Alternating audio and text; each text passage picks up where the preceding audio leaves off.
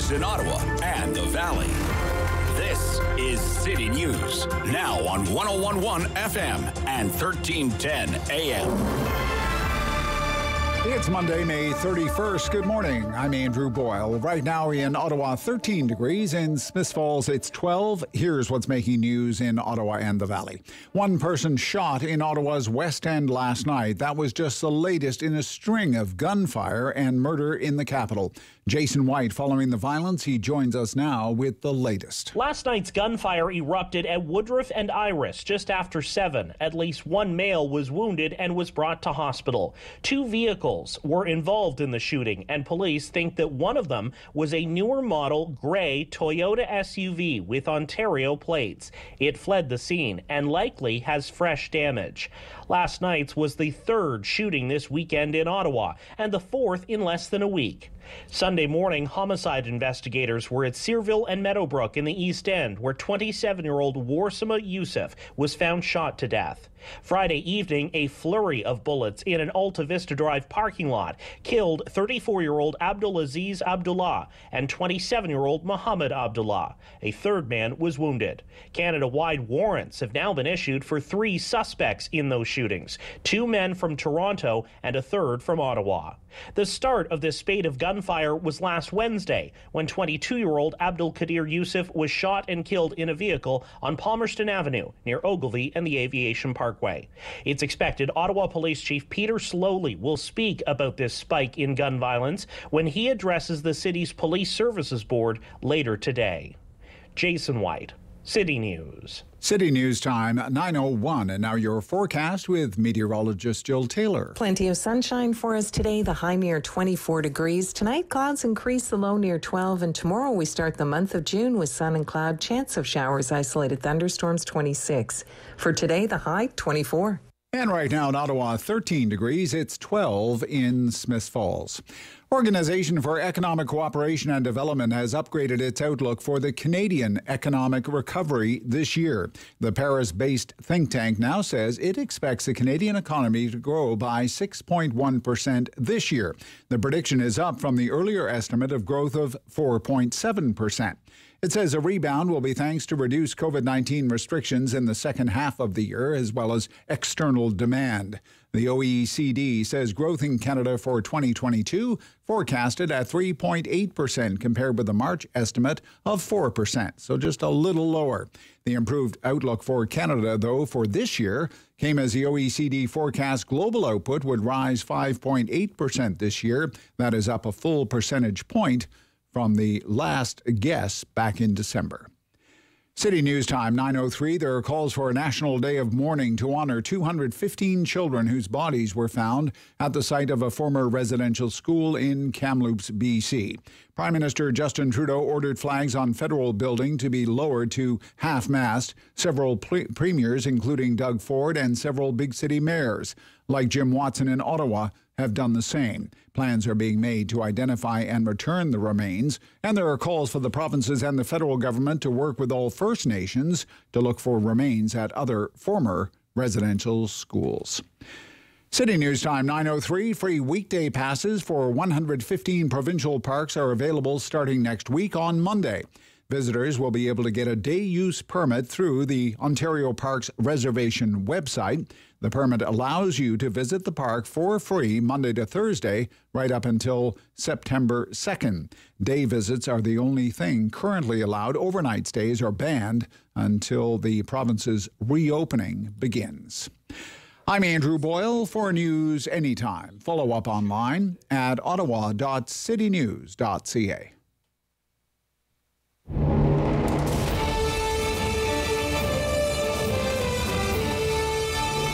Separating headlines from hearsay. It's the Rob Snow Show on Rogers TV and City News. 101.1 FM and 1310 AM.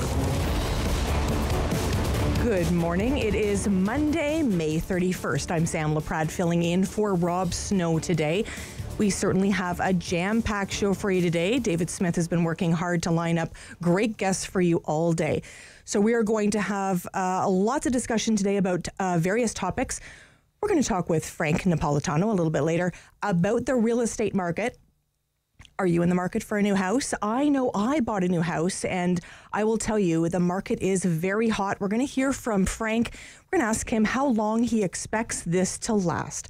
We're going to talk a little bit later in the show with my friend Kenny Evraire. We're going to talk a little hockey, and we're going to talk a little football. It is a sunny day here in Ottawa today, but make no mistake about it, it is a dark day in Canada's history as Canadians all across this country learn about the 215 children, the grave site in Kamloops at the residential school that has been found. It is a very, very tragic day.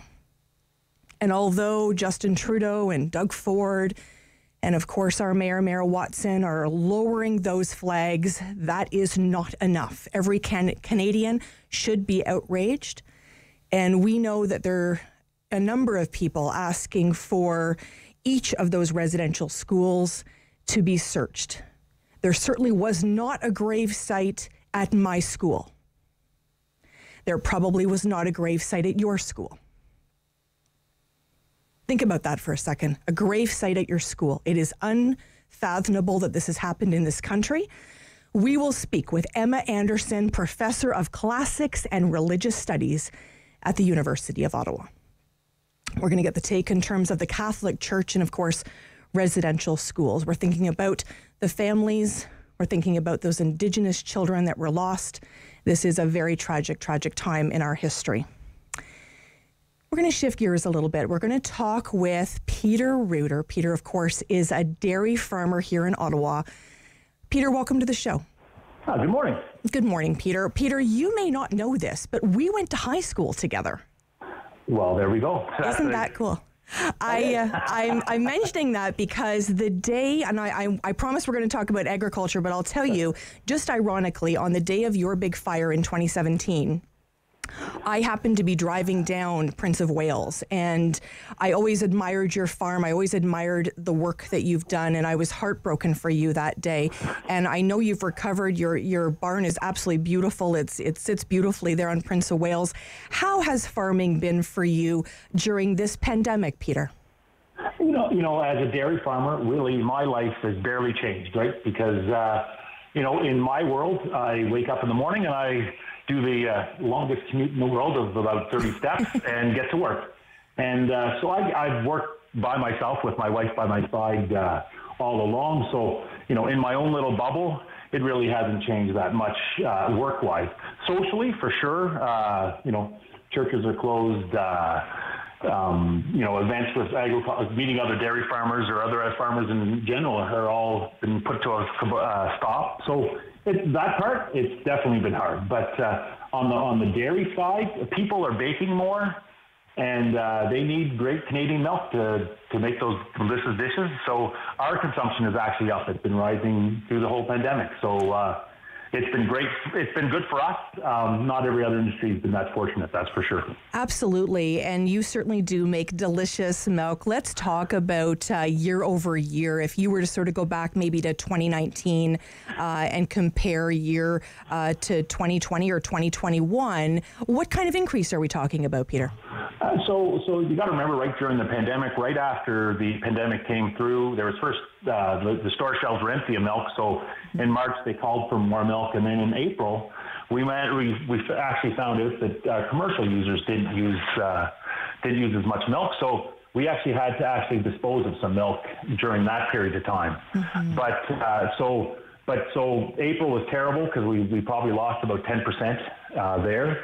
But since then, we've been only growing back since. So from January of 2019 till January of 2021, we're actually talking probably up around 4 to 5% in consumption. So that's all great news, right? So in our world, in my little world of dairy farming, that's been good.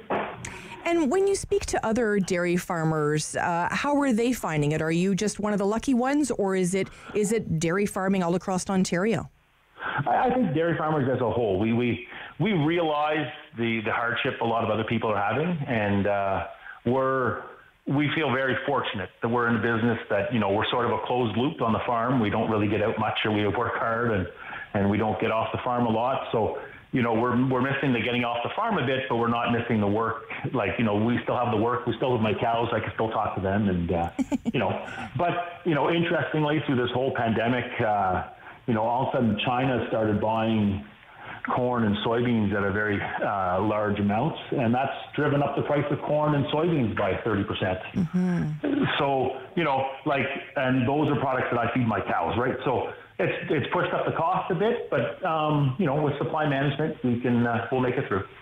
It's really amazing because, as I hear you speak, I think, we think about farmers, we think about the incredible hard work, but really, you're a business person.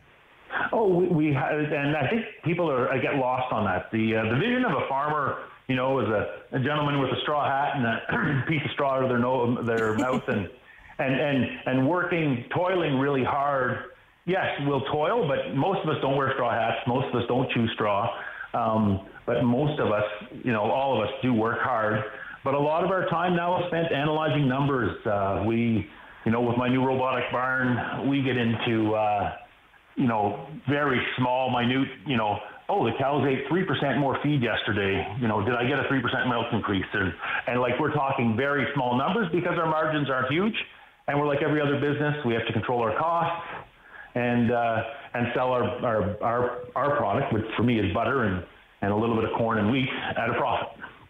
We're speaking with Peter Ruiter, Ottawa dairy farmer. I need to know more about a robotic barn. What does that even mean? So I have so my barn's it's not new in the industry. I put everything together, but I have a robot that milks my cows. So the cows they're free to roam in my barn, and so at any point in time they'll walk into the robot.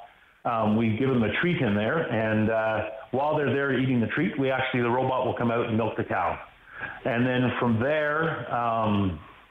So that part's taken care of. On the other side, I have a robotic feeding system. So if the manger says it's empty, the robot goes to my kitchen and makes another meal for them. And so that part's taken care of. And then on the far side, I have a robotic calf feeder. So the newborn calves, because the cows, we harvest the milk to sell to humans. But the calves still get milk. The cows produce approximately 40 liters of milk, and the calves need approximately 10. So that difference is what we sell. The interesting part is here we go on to the robotic calf feeder, and those calves will eat just, they drink milk for about 2 months there. So that part's robotic. So in a way, I put it all together, and the industry works, the farm works much less labor, but more management. And I'm probably producing 40% more milk than I was in my old barn. That is incredible. You have totally amazed me. I had no idea. I mean, obviously, I'm not talking about farms every day, but that is incredible to me. So you don't need me to stop by and milk any cows for you then? No. And ironically, after this COVID's over, I hope to open up the farm like we've given tours in the past and show the consumers where our industry has gone. Most consumers, still think we milk the cows by hand, and I mean that's 60 years ago technology, and we've moved 60 years ahead, and we've probably got some of the highest rate of technology use in the industry in dairy farming because it is a backbreaking work, and anytime technology comes in, it's a little less physical work, but a little more mental work. Absolutely. Let's talk about the weather. If there's one thing farmers like talking about, it's the weather. Of course, we've had kind of weird weather, really. We've got that super hot days and, of course, a bit of frost, and there hasn't been a lot of rain. Does this all worry you, Peter? It's starting to get a concern. I know in my little bubble here where I'm on Prince of Wales Drive, we've actually had rain in April. We had a little bit of rain in April. We had some rain early in May. So my crops that I planted the first weeks of May, they're all out of the ground and growing very nicely. But they are looking at me going, a little bit of rain would come handy here, but other parts of the area in Eastern Ontario are not quite so easy to work with, right? So like a lot around Russell and Embrum, and in that way they're very dry. And you go up towards Spencerville, that way they're dry. And this past weekend, of course, we had frost. So a lot of crops that were planted really, really early could have been stunted by that frost. I've been fortunate. We had no frost here at all. So, I'm thinking I'm one of the lucky ones. And, a dairy farmer or any farmer, really, we have to always look at the glass 3/4 full because there's always something around the corner that can knock us off our perch. For sure. And 3/4 full of delicious milk, I'm sure. Yes. Oh, yeah, of course. Thank you so much, Peter Ruiter, Ottawa dairy farmer. And I can't tell you enough how much we appreciate all the hard work you do, Peter. No problem. And, all the farmers are out there happy that, we're just happy to produce the food that everybody loves eating. Very grateful. Thank you so much, my friend. No problem. Have a great day. Take care. When we come back, let's talk a little real estate. Frank Napolitano is going to join us. Stay with us here on City News.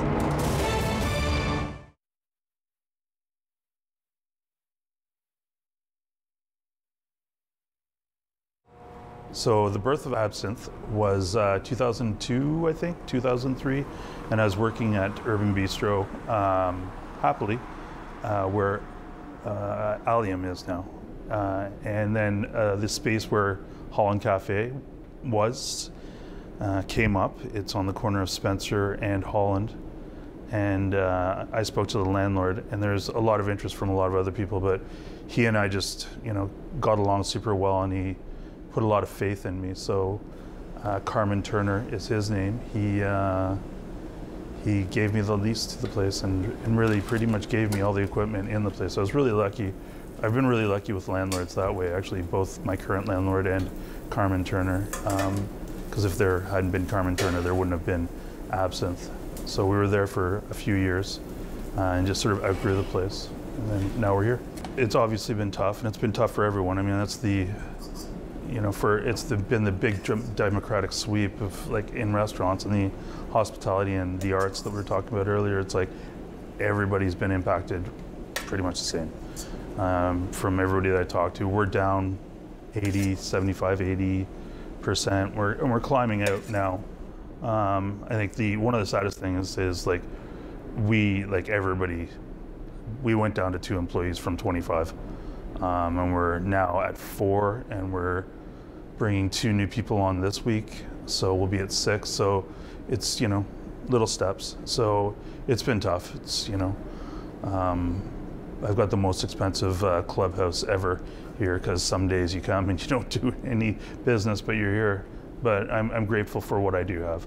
I think everybody's optimistic now, not necessarily just about the vaccine, but about the vaccine, spring, being able to be outside. I think you're going to see a lot of pop-up things happen in parking lots and on sidewalks and all, and like that, rather than being actually inside somebody's commerce. I think we'd like to take it outside. I know my staff would. My staff like the outdoors now, all of a sudden, all 4 of us. 6 soon. But we'll be doing some business in the patio in the parking lot, and we have a patio out front. And I hope other restaurants and stores will do the same. I hope that they take advantage of the sidewalk and doing sort of, guerrilla marketing and stuff like that, and really shaking it up a bit. You can find us at Absinthe Cafe at 1208 Wellington Street West in Hintonburg. And you can find us online at absinthecafe.ca. So keep up with Rob. The Rob Snow Show returns on Rogers TV and City News, 101.1 FM and 1310 AM. Good morning, everyone. I'm Sam Laprade, filling in for Rob Snow. Have you tried to buy a house recently, or maybe you have your house on the market, or maybe you just dream about being a first-time home buyer? We wanted to speak with Frank Napolitano today. Hi, Frank. Good morning, Sam. Frank, as a mortgage broker, of course, Mortgage Brokers Ottawa, you must be very busy. It's been hectic the last 16 months. Had you told me when this pandemic started we would have been as busy as we are, I would have said, you're crazy. That's impossible. If anything, there was a fear of, obviously, I think when this first started, most of us being homeowners or in the industry were saying, like our house value is going to come down. And instead, obviously, what we've seen is the exact opposite happen. Mm-hmm. It really is incredible. I know I had a couple of friends that were trying to sell their house sort of March and April, and they were very nervous. And each of them got about $40,000 over asking. And of course, that was at the beginning of the pandemic. We've just seen that escalate. When does it stop, or does it stop, Frank? Well, it's going to stop eventually. I just don't know what that date is. I mean, I think we can see the light at the end of the tunnel with this end of this pandemic, or at least some normalcy coming back. It feels like we've already started to see, I mean, for most of 2021 so far, there's been maybe 12 or 1,300 listings available. All of a sudden, we're up to 1,800, 1,900 listings over the last couple of weeks have outpaced sales, which is, again, a good sign for this market coming back to normal. Definitely, I've seen 2 offers over the last 2 weeks where the clients have actually purchased homes at less than the listing price, and didn't see that at all. There's some rule changes coming into play effective tomorrow. So, I mean, really, I think they're minor. The qualifying rate for a mortgage is going from 4.79 up to 5.25, and this is the governing body's way of maybe cooling off the market. I don't think it's going to cool it off that much. I think the fact that we're getting back to normal is actually more to do with this market getting back to where it was, and not the craziness we've seen especially over the last 8 months. Mm-hmm, for sure. Let's talk about new home builders. I, for one, purchased a house in September, but I'm not going to get it for 2 years, of course, for lots of different reasons, COVID in there, of course. But so, for someone, let's say, that's trying to buy from a new home builder, how does it change in terms of the market right now? Because, of course, we're all nervous about what our houses are going to sell for. It's kind of a double whammy there. It really is, because, I mean, anybody that bought a house from a new builder over the last year and a half, now, before they even move in, their house has gone up, in some cases, $100,000, $150,000. Even yourself in September, my guess is that the house value right now is significantly more than what you paid for it in September. That being said, you're not getting the house for another year and a half. And if the reverse starts to happen, where some of the house values come down, then there's a risk. So buying from a builder has generally proved to be very wise, but we've never also experienced anything that we're going through today and over the last few months. So the possibility is there. And again, you talk to a lot of people, they're nervous about the real estate values coming down. My personal opinion is I don't see it. I think that supply and demand always rule. And the bottom line is that there's not a lot of supply and lots of demand for housing. We are sitting on a record number of pre-approvals. And just because of that alone, I believe that, real estate values are still going to remain calm. It really is incredible. Many people are saying that Ottawa is just playing catch up to the big boys, to Vancouver and Toronto. Is that what you think? I do believe that. I've always believed that Ottawa, from a real estate value standpoint, has always been a great place to buy a property. Now we've caught up, I think. I don't think that we are... I don't think there's a lot more room for this kind of price increase to continue. But I do believe that, as far as G7 countries, we were one of the cheapest capital cities to buy a property in, and yet, we're one of the nicer cities. So I think what we're seeing now is where we're at, and I really think that moving forward, we're going to start to see the increases be much, much smaller. Let's talk about first-time home buyers, Frank. This is something that certainly scares young people. Are they ever going to be able to own their own home? What would your advice be? It's tough. Like a single person trying to buy a home today, whether they're first-time home buyers or even someone who might have gone through a breakup or just wanting to buy their own, it's extremely difficult. The rule of thumb is you qualify for 5 times your annual gross income for a mortgage, and then you add your down payment on top of that. But that's assuming you have no other debt. If you've got other debt, then that number could be reduced as well. So when a townhouse today is selling for $600,000, that means somebody, one person or 2 people have to be making at least $120,000 to qualify. So really difficult for first-time home buyers. The advantages are there with taking money out of an RSP, and you get the $4,000 land transfer tax rebate. But, the can one person on an income of, it used to be if you made 60 or 70,000, you'd be able to get into a house. At 60 or 70,000, you can't get into a house anymore. So what we're seeing happen is a lot of friends are buying houses together, where individually they can't do it. So friends are getting together. They're both renting. They're saying, let's just buy a house together. At least we'll get into the market. We'll build some equity. And maybe 2 or 3 or 4 years from now, we can start kind of going on our own. Really interesting. Is this a good time to be looking for investment properties? Like, is this a good time to be purchasing something and obviously renting to someone else? Difficult to find an investment property that cash flows based on the values of the homes today. So, if you're getting a townhouse for $600,000, number one, if you buy an investment property, you need to have a 20% down payment. So, a $600,000 townhouse, now you've got a mortgage of $480,000. On a mortgage of $480,000, best case scenario, we can amortize it over 30 years. You're looking at mortgage payments of about $2,000. But then you've got property taxes on top of that, insurance on top of that. You need to set some money aside for maintenance, possibly. But, a townhouse, you might only get $2,100 or $2,200 a month in rent. So now your cost is about $2,600, $2,700. And you're getting $2,100, $2,200. So, I used to say you buy an investment property, it's twofold. Number one, you try to get it to at least cash flow neutral, maybe a little bit positive, but cash flow neutral. But the second part is the appreciation of the value of the property.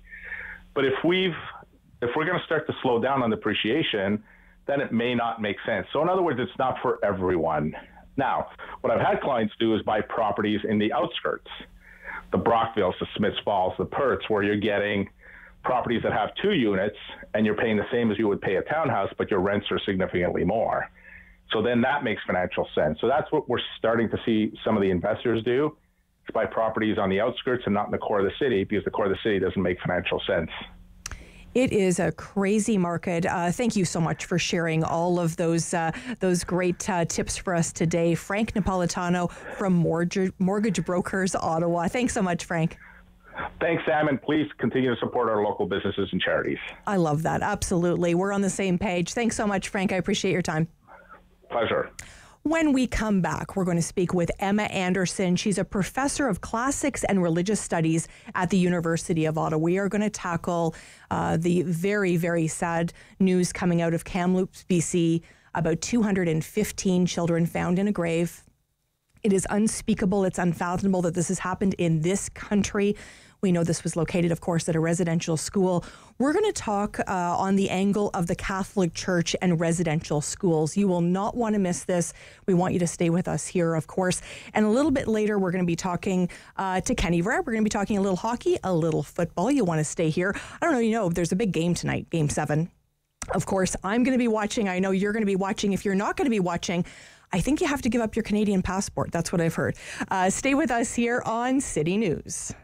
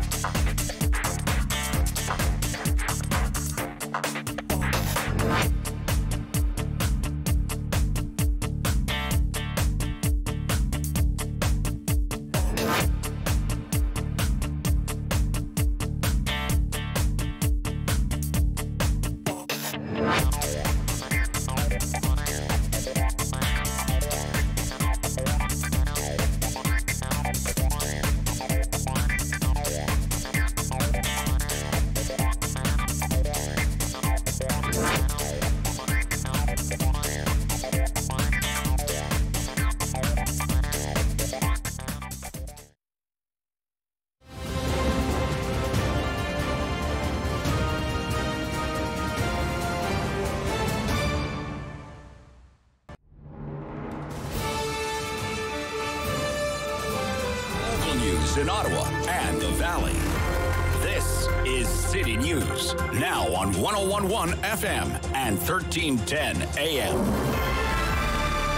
It's Monday, May 31st. Good morning. I'm Andrew Boyle. Right now in Ottawa and in Smiths Falls, 14 degrees, and here's what's making news this hour. The new Chief Medical Officer of Health for Ontario will be under the guidance of the outgoing chief for almost a month before Kieran Moore takes over from David Williams.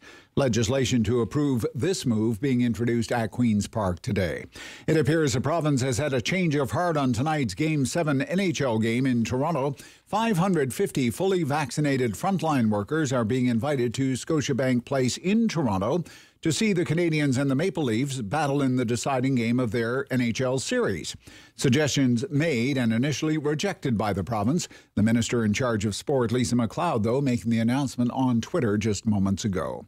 Growing calls for a national day of mourning to honor the 215 children whose bodies were found buried on land that was a residential school in BC.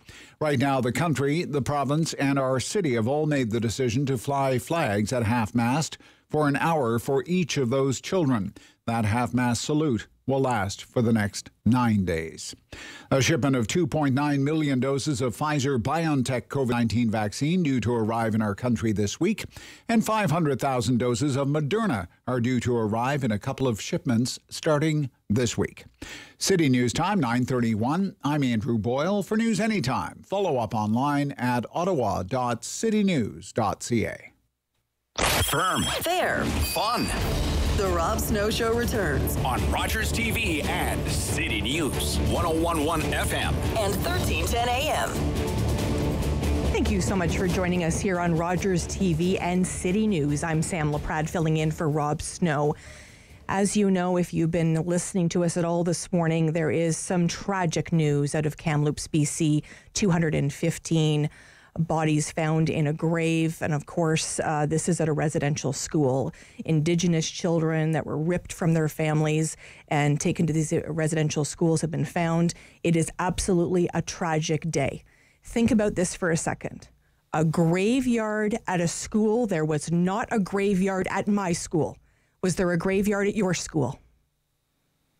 This is an absolute dark day in this country. We wanted to speak with Emma Anderson, a professor in the Department of Classics and Religious Studies at the University of Ottawa. Good morning, Emma. Good morning, Sam. Emma, it's been a tough weekend. There are no two ways about it. We know that there is outrage. There is grief. It is unspeakable what we're learning about what's happened in Kamloops. When did you first learn the news, Emma? Just like all other Canadians, through media outlets. But in some ways, we've been preparing for this sad day really since the 2015 publication of the TRC, the Truth and Reconciliation Commission report, because they were looking forward to this day, talking about missing children, talking about undocumented burials. And unfortunately, I think what we're seeing at Kamloops may be just the first in what are going to be a series of very unwelcome and very tragic revelations about these undocumented child burials, possibly across Canada, not just in British Columbia. Emma, remind us how many residential schools there were in this country. At the height of the residential school system, there were 130 residential schools, some of them very large. Kamloops was one of the biggest at its height in the 1950s. 500 Indigenous students attended Kamloops. Always the residential schools were kind of, at least in their modern incarnation, they go all the way back to the 17th century. A lot of people are unaware of that. Almost as soon as French missionaries arrived in what was then New France, they started really setting up an earlier iteration of the same kind of residential school philosophy of separate the youngsters, some painfully young. We know, unfortunately, from the graves that have just been in the process of being excavated, that some of these kids in Kamloops were as young as 3 years old.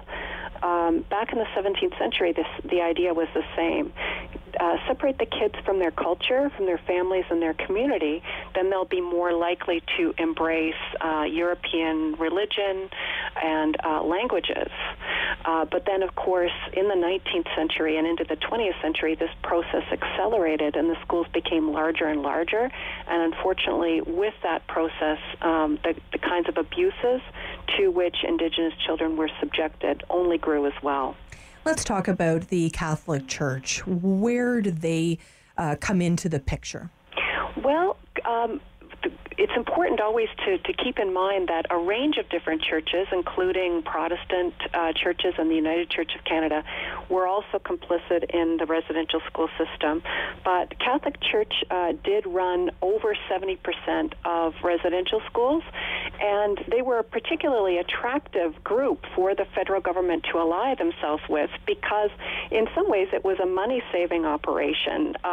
They could simply delegate this responsibility for this indoctrination and forced assimilation to the Catholic Church, who, of course, had all these different kinds of missionary orders, notably the same one that founded the University of Ottawa, where I work, the Oblates of Mary Immaculate, who would often partner with different nuns, like the orders of the Sisters of St. Anne or the Sisters of the Child Jesus, to teach kids in residential schools. So the Catholic Church, like I said, ran about 70% of these assimilative residential school institutions. And let's talk about the last school that was closed, Emma. When did that happen? Where was that? Well, shockingly, residential schools really didn't start to completely be shut until the 1970s, 80s, and even in some cases with the 1990s. In many cases, it's impossible to make kind of over generalizations because, as we even saw with Kamloops, it was often a kind of a staggered process. I think what makes Kamloops unique is not just this latest revelation, unfortunately, of the 215 kids' graves that they've just discovered using this special technology, but also the end of Kamloops is in some ways typical, in some ways unique. The fact that the school building is still standing there, I think, has actually helped the First Nation responsible for finding these graves to have located the cemetery.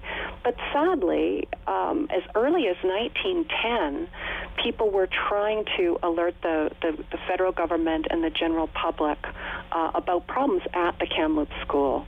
1910, we get complaints that there's not enough money being allocated to properly feed children. 1918, in a routine inspection, there's a similar complaint made by the inspector. 1924, there's a major fire. 1927, there's another report about poor building construction leading to epidemic illness, pneumonia, bronchitis, TB at the institution. And yet, still, the official records show only 51 deaths during the institutional history of Kamloops, whereas we now know the real total is much higher. And this is concerning on so many levels. The number, the young age of many of these kids, but also, most importantly, the fact that these are undocumented, implying a kind of secrecy, a lack of transparency. A real priority has to be to find out the identity of each and every one of these young kids and how they died. This will be more difficult, of course, with the passage of decades and the lack of adequate written records about who these kids are and how they met their end. Mm-hmm. Let me ask you a question, Emma. You obviously study religion. Is it hard to be Catholic today? Do you think people are waking up today really thinking about their faith and thinking about the and I'll use the word legacy, but not in a positive way, of the Catholic Church in this tragedy? I think that the Catholic Church does have to take a long, hard look in the mirror about this tragic chapter in their history. But I would also say that the religious mentality that led to the development of residential schools by the Catholic Church, but also by the many Protestant churches, including the United Church of Canada, fortunately, is something that I think we can safely sort of say is in our past. When we think about the major religious motivation to establish residential schools, it really was done with a very foreign mentality to the kinds of values that we now hold as Canadians. In the 21st century, of course, we value cultural, religious, spiritual, linguistic diversity. We can't say the same, though, for people in the 17th, 18th, and 19th centuries, and even into the early 20th centuries, where in 1920 was when residential schools became legally mandated, right? That we had Indigenous people were, in fact, forced with the threat of arrest if they didn't surrender their children to these assimilative institutions. But the religious background, the religious basis of that allowed people to somehow argue this is ultimately in people's best interests, we're saving these children from hell, we're exposing these children to superior European culture. Luckily, those attitudes, I think, are all but extinct, or should be, in contemporary Canada. So, even though it's a horrifying stain on our history, this is not something that people would be able to do over again in the 21st century. Simply, our cultural milieu, our values as Canadians would not permit this to happen again. Many people looked yesterday to see if the Pope was going to say any words in his Sunday address, and he did not address it. Was that a mistake, do you think? Well, I think that people have been looking to the Catholic Church to provide some sort of mea culpa for Canadian residential schools for a long time. It is notable that some of the individual orders, such as the Oblates of Mary Immaculate and others, have apologized for their own part, the Oblates all the way back in 1991. My own feeling, though, is that apologies rarely, if ever, provide the kind of practical leadership that's needed.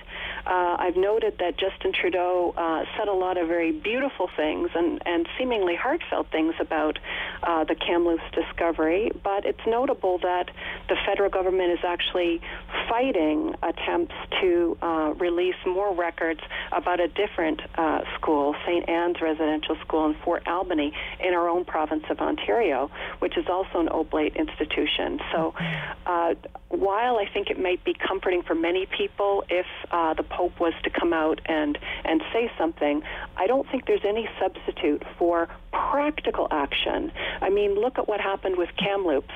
People have been making allegations at least since 2008 that there were some sort of hidden burials on the Kamloops residential school grounds, but they couldn't prove it without the use of this technology. And in many cases, people that came forward were ridiculed and mocked, like Kevin Annette, who had been trying to get justice and trying to find these hidden graves.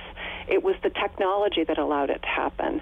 Similarly, I think if the Roman Catholic Church really wants to do something to try to atone for or make up for its role in residential schools, it should open its archives, and it should encourage all people who worked in any capacity in these residential schools who have any kind of knowledge of these hidden burials to come forward to police authorities in their province or to the RCMP to give as much information as possible about that, so that we can get the remains of these children home to their families and communities where they belong.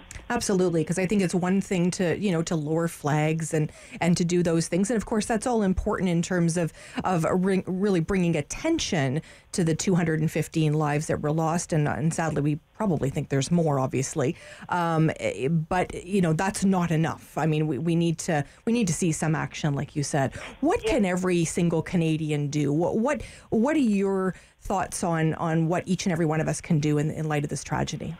Well, I think that one thing I would really encourage people to do is to just become familiar with the recommendations and the call to action of the Truth and Reconciliation Commission.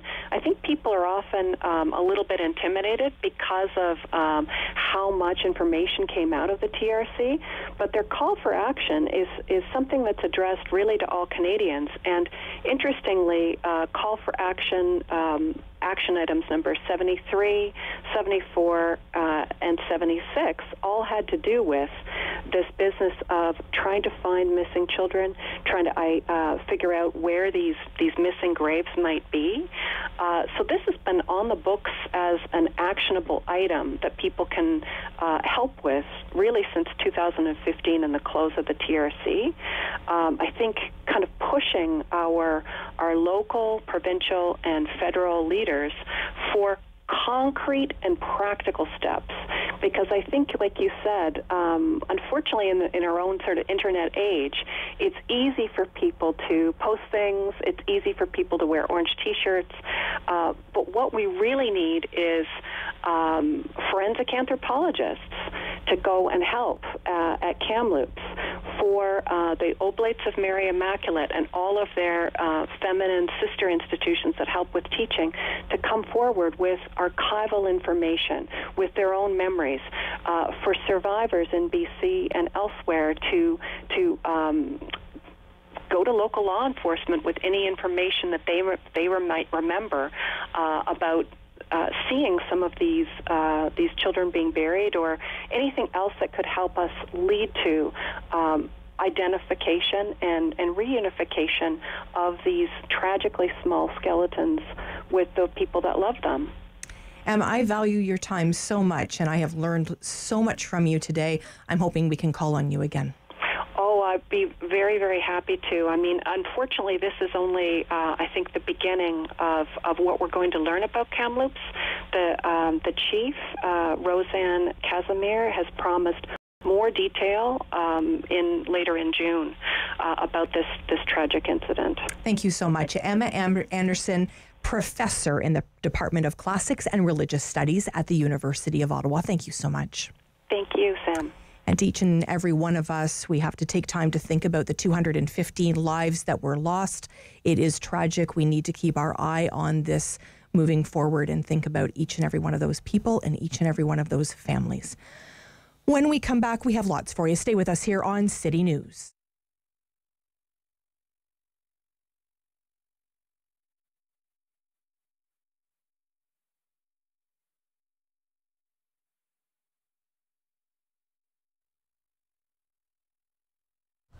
The food cupboard started about 25 years ago. Again, it was a very small operation in the basement of a church. And we have been expanding to the point where we needed to have a new facility. So in discussion with the city of Ottawa and Jan Harder, the local representative here, we came to this location, which is about 2,000 square feet, located in the Walter Baker Centre. We've been here for about 2 years, and it is much better. It gives us a much broader opportunity to serve our clients better. It's a fairly affluent community in Barrhaven, so you wouldn't think that people would really need to have a food bank or a food cupboard. But people sometimes have a temporary loss of their job, maybe new immigrants or refugees to the community. Maybe there's been an injury in the family or something like a pandemic that causes people to run short of food during their monthly requirements. So we offer any clients who come and live in our catchment area the opportunity to pick up an order of food every 3 or 4 weeks. The need varies from time to time. We have expanded our offering to include quite a few perishables, eggs, milk, cheese, yogurt, vegetables, fruit, but people I think know that we need cans of beans and stuff as well too. One thing that we're consistently short of sometimes is personal hygiene products. You go to the grocery store, you buy your toothpaste and you buy your deodorant and shampoo there. People don't automatically think that to donate those kinds of things to a food cupboard. So we end up buying quite a few of those things from time to time. The pandemic has affected us like it has everybody. Initially, we had to stop the grocery store food donations so that we didn't have any risk of contamination and to have a significant number of volunteer work to be done in our facility. We have a storefront, so it's like a mini grocery store where you take a cart and you go around and pick out the things that you want. That doesn't work during the pandemic to maintain social distancing and so on. So what we have now is our clients can come in one at a time, they make an appointment, they stand behind a line, and they direct our volunteer to, I'd like Kellogg's cornflakes rather than Harvest Crunch, to pick the food that they would like off the shelves according to the allocation, depending on the size of their family. And then they take it out, load it into their vehicle or whatever, bring back the cart, we disinfect everything, and prepare for the next client. We are very blessed here in Barrhaven. We're a totally volunteer organization.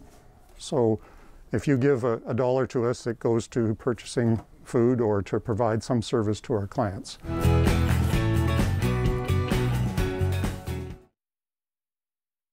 No Show returns on Rogers TV and City News, 101.1 FM and 1310 AM.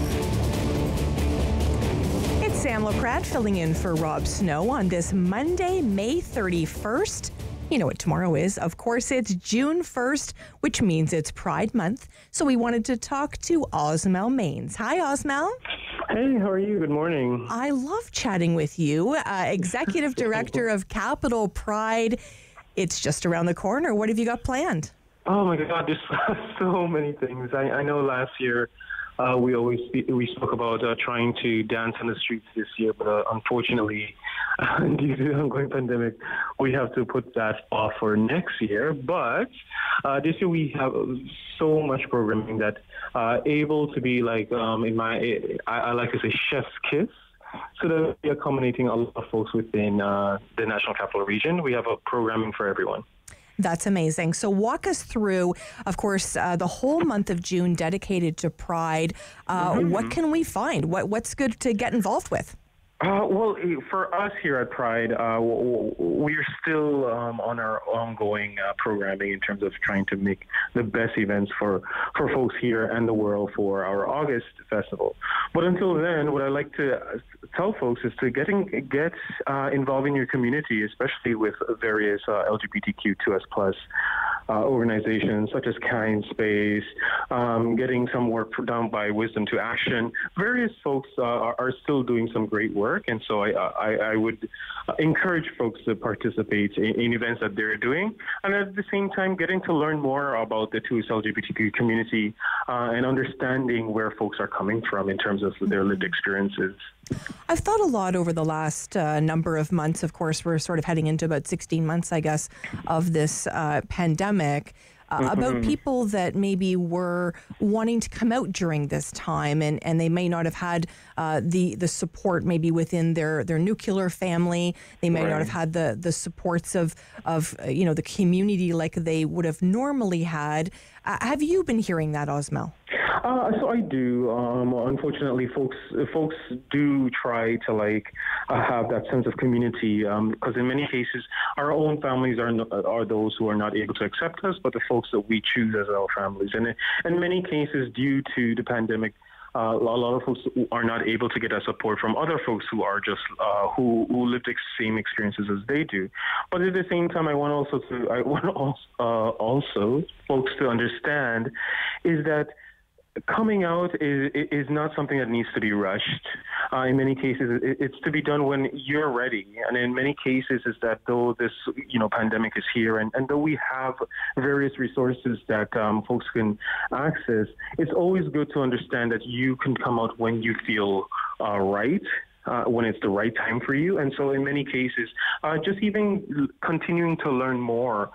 So getting information from Max Ottawa, as I said before, Kind Space and so forth, just to allow folks to kind of understand what is involved. Because in many cases, a lot of folks think that, okay, well, I think I'm queer, so I'm just going to come out. But at the same time, do it on your own time when you feel that, it's right for you. We've seen so many corporations really support Pride, whether it's, working it into their logo or they're selling merchandise. How important is that for the community to see that kind of support and for allies to really support Pride as well? Well, for me, personally, I think, and for the community, I can speak on and saying that I would want to see more of these organizations continue to do that throughout the 365 days a year. Mm-hmm. It's great that you're putting Pride paraphernalia or Pride colors within your logos, but at the same time, we are also people who are just accessing your services, and we should only be known as once in a year. But at the same time, it's like a double-edged sword, because I could say all that, and I could also say the fact that yes, it provides an acceptance to folks who really want to come out to understand there's folks within the community that are there for. But at the same time, I want to ensure that the folks are not just using that as a step up of getting, the pink money, as they would say, or the 2S LGBTQ money, but as a sense of compassion, a sense of support for those folks who are going through what they're going through. Because in many cases, homes, you're still not being accepted for who you are, and so in many cases, I really hope that these corporations are not using this as just a theme for once a year, but something that can actually continue for years to come. And we know in August, you and I always chat in August, and we've talked about dancing together in August. Yes, so I'm still waiting. I know I'm to do that. I'm waiting to. We know that probably won't be this August. We'll be looking towards 2022. But Capital Pride, we have about a minute. Talk to us about what you're planning for August. Sure. So this year we are going back online. We have a theme called We Still Demand, or On Agir Encore. Where we're going to celebrate the idea of the 1971 We Demand protest that happened here in Ottawa. And so just giving folks the understanding that we're still, as a queer society, as a queer community, we're still fighting for the rights to have a voice. We are still fighting for trans folks to be recognized and to be understood. And we're still fighting to ensure that we have all the rights as queer folks within Canada. And so we want to remind folks that this is what we are. Even though during a pandemic, it's still the same. We're still fighting for that space to just be ourselves. And as you alluded to earlier, is that allowing yourself to come out and feel free, like that space is no longer there because of what we're going through to the pandemic. Mm-hmm. So we're hoping as Capital Pride to provide a lot of programming that will excite folks, will ensure that folks understand, well, it's Pride still. We may not be dancing on the streets, but we are still going to be providing the necessary tools and education and knowledge that is really and fantastically needed in this community. It's always a good day when I get to chat with you. Happy Pride, my friend. Osmel Maines from Capital Pride. Thank you so much. Bye. And we want to hear from you. We're going to open up the phone lines after the news. We want to talk about your reaction to the news from Kamloops. 215 children, the gravesite. It is absolutely tragic, and the Indigenous community is absolutely grieving. We want to hear from you. We also want to talk about, are you having a hard time booking that second vaccine appointment today? We're hearing that some people might. We want to hear from you. Stay with us here on City News.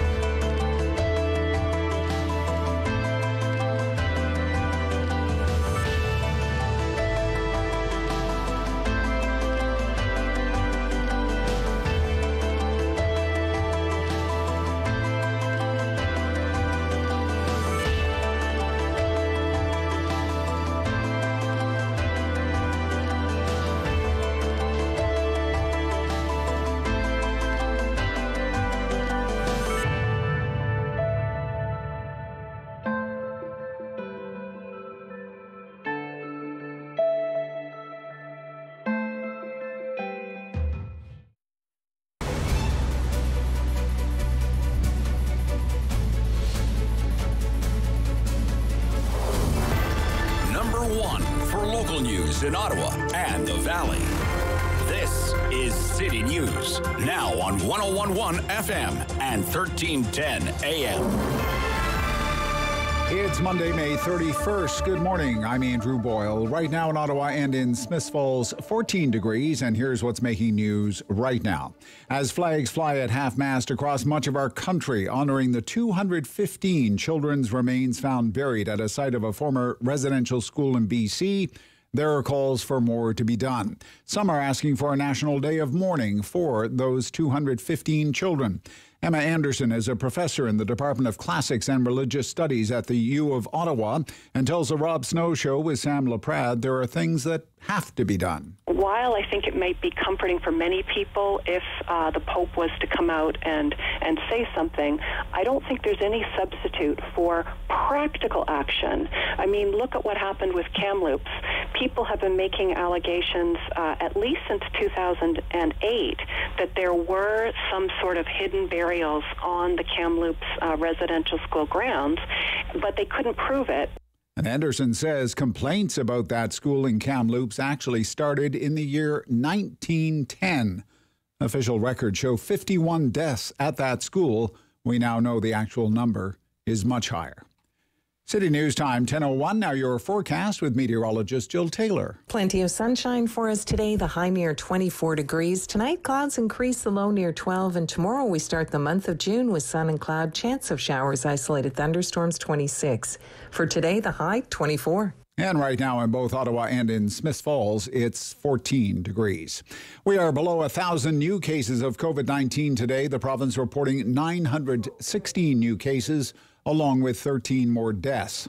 50 of these new cases are in Ottawa, 3 of them in the Eastern Ontario region.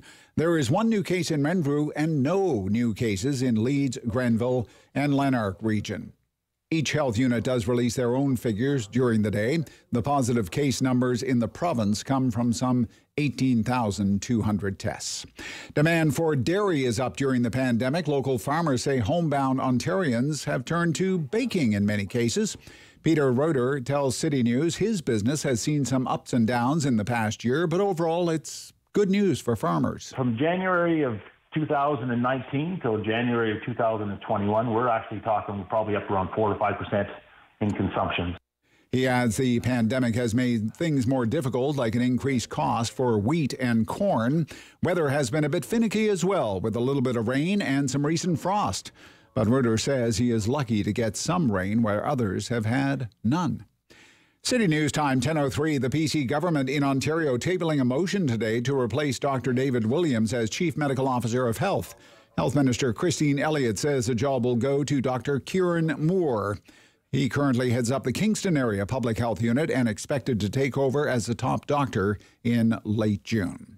There will be some fans at Game 7 of the Leafs-Canadiens NHL opening round series tonight. Minister in charge of sport for Ontario, Lisa McLeod, tweeting this morning, 550 fully vaccinated healthcare workers will be allowed in to see that game live tonight. Now, Montreal's home arena was allowed to have about 10% capacity for Game 6 back on Saturday night. That meant there were 2,500 people attending that game live. I'm Andrew Boyle for News Anytime. Follow up online at ottawa.citynews.ca. Talk back. Hello. On the Rob Snow Show. The phone lines are open at 613-750-1310. Now, the Rob Snow Show continues. There is certainly lots to talk about today. I'm Sam Laprade on City News. And of course, coming to you on Rogers TV. There is lots to talk about. We can talk about, of course, the devastating news out of Kamloops, BC. 215 Indigenous children found at a gravesite at a residential school. If you want to talk about that this morning, certainly give us a call, 613-750-1310. And of course, many people are having a hard time this morning. We're seeing on Twitter a lot of people having a hard time booking that second vaccine for people 80 and over. I need to do that for my mom a little bit later, so I'm hoping that that's going to be an easy process, but we hear it's not. So we want to hear from you. 2 very, very different topics today, but certainly if there's something else you want to talk about, certainly give us a shout as well. 613-750-1310. When I saw the news on the weekend about the 215 Indigenous children, I literally gasped. I could not believe it. Not that we weren't expecting something like this at some point in our history, but it certainly shocked me to my core. David Smith, you and I have talked a lot about that this morning. When did you hear the news? Well, I started taking in the news when it broke on Thursday afternoon, Friday morning of last week. And it's one of those things where almost initially you read the headline and you think, well, that can't be true. Mm-hmm. They can't have found, that must be a total, right? Like we had to have known, they must have found an additional part of a burial ground. They must have, there's no way that was an unmarked grave. Mm-hmm. With the remains of that many children in it. It was the kind of headline that I honestly didn't look at in as much depth as I should have initially, because I assumed that I knew the story already, that would have been a continuation of some previous reporting. And it took me a couple minutes once I saw the reaction starting to come in to go back and read the full text of the story. And I'm not proud of that, but yeah, I read a lot of news for a living. So some of these things that I skim that I shouldn't skim. And this was one of those times where it was the next day. It was sort of midday on Friday when I started talking about it with people like you, with Rob. We talked about it a little bit, trying to plan Monday's show, when I sort of fully realized and fully absorbed what had actually happened. And my heart breaks for anybody who has firsthand experience with that trauma, because it's one of those things that it's so difficult to have that wound open up again and to hear about things like that through the media. Absolutely. And I think one of the most poignant visuals that I saw were those 215 little pairs of shoes. I really, that was a very striking visual for me to see those shoes representing each one of those children, literally ripped from their home. I mean, there is no other nice way to say it. People, have other terms for it, but I call it absolutely ripped from their homes. Indigenous children brought to residential schools. We know that the survivors of residential schools have been speaking about this tragedy for many, many years. And we heard earlier from Emma Anderson, a professor at Ottawa U. This is really centuries long. Hearing this in Canada, in this country, is definitely a very, very black day. We wanted to speak with a caller now. Go ahead, caller. Can I ask you to pronounce your name for me? Hello? Hi, can I ask you to pronounce your name for me? I want to get it correct.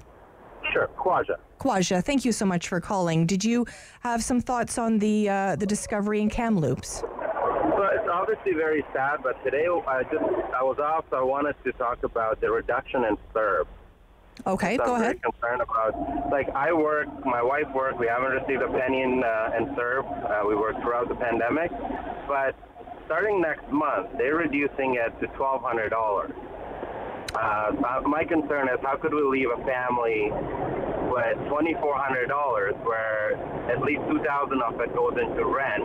Mm-hmm. Where are they going to pay their bills or eat? I live a comfortable life. I'm very fortunate. Many of my fellow Canadians don't. And I was very disappointed. I thought one of the parties would just jump in and get them to keep the CERB at what it is for a while, because the CRB right now, it should not be associated with COVID alone. A lot of businesses have closed. Where are those people going to go? Mm-hmm. It's definitely a good point.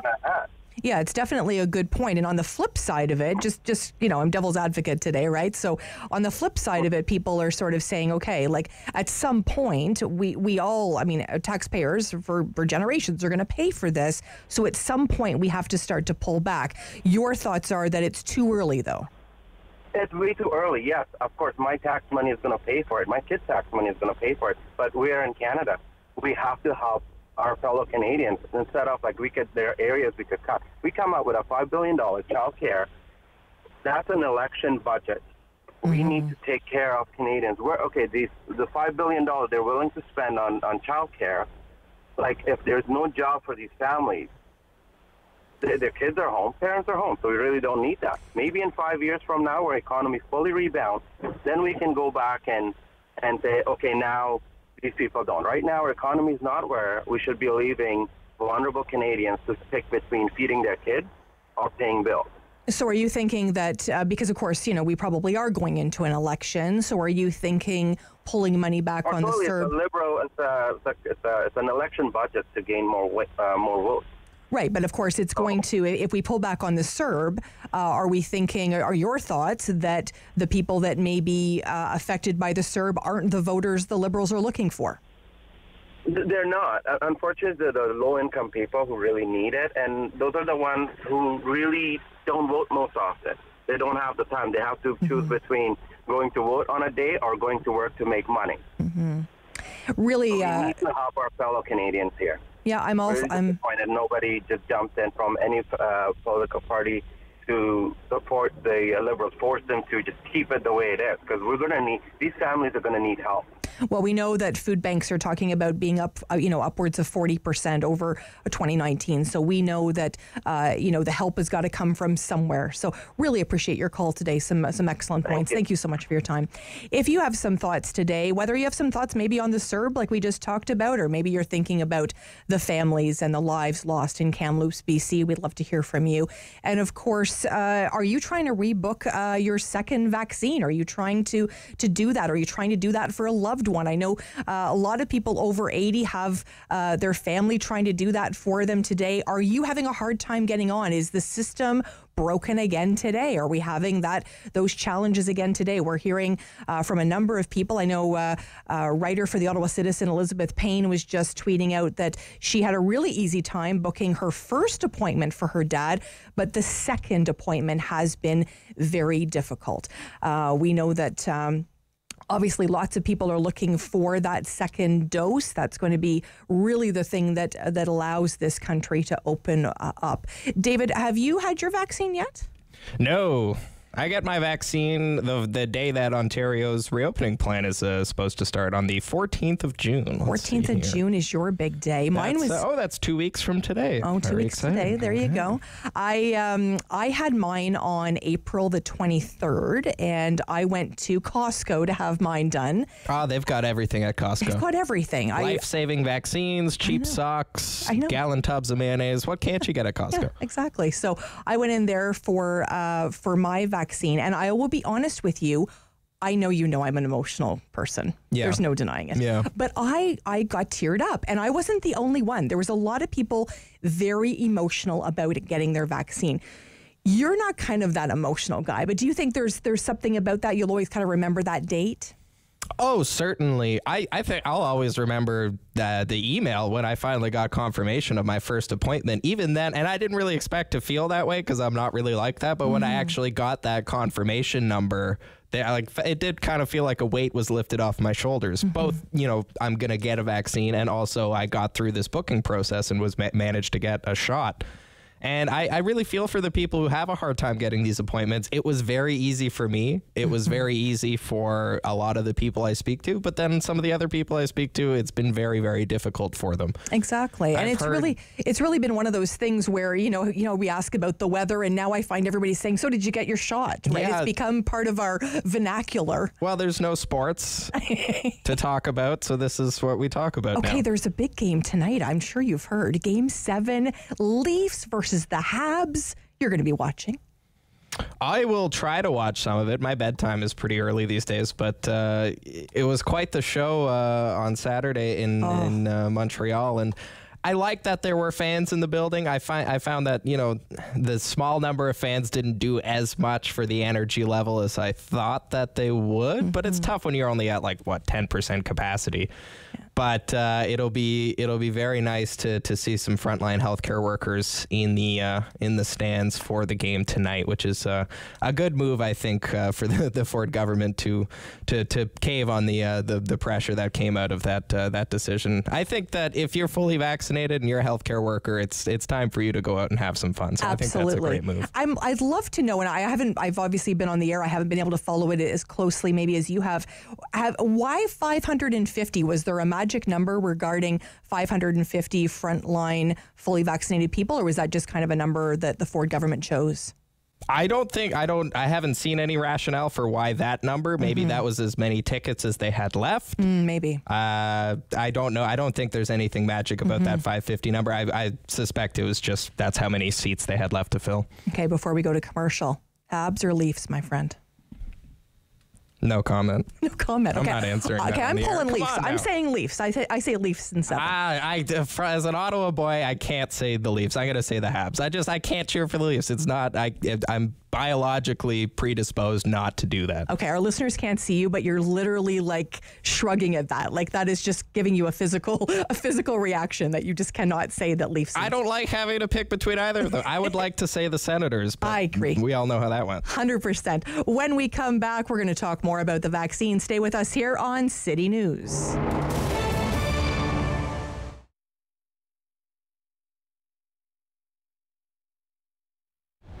An old-fashioned traditional grocery store.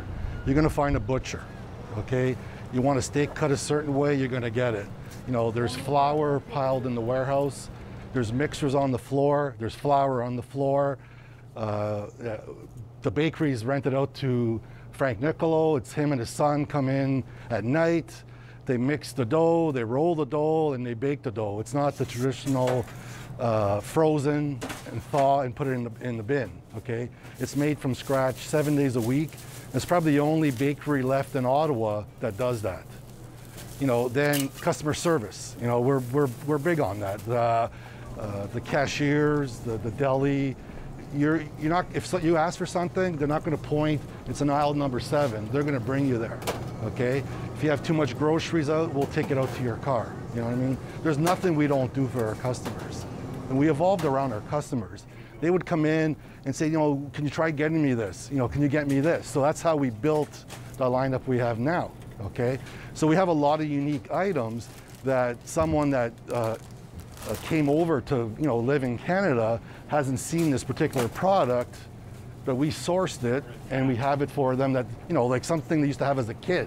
We have a lot of those unique items, a lot, you know, from like all over the world. And we source it through, you know, distributors in Montreal and Toronto that bring in the product in bulk, and we piggyback off of them. Probably the largest European deli in Ottawa. We sell lots because people buy lots. It's nothing really complicated about that. You know, we turn over a lot of product. You know, we package it properly. We buy, and we're always consistent. You know, you're always going to find, you know, Cuddy turkey breast, you know, San Daniel mortadella.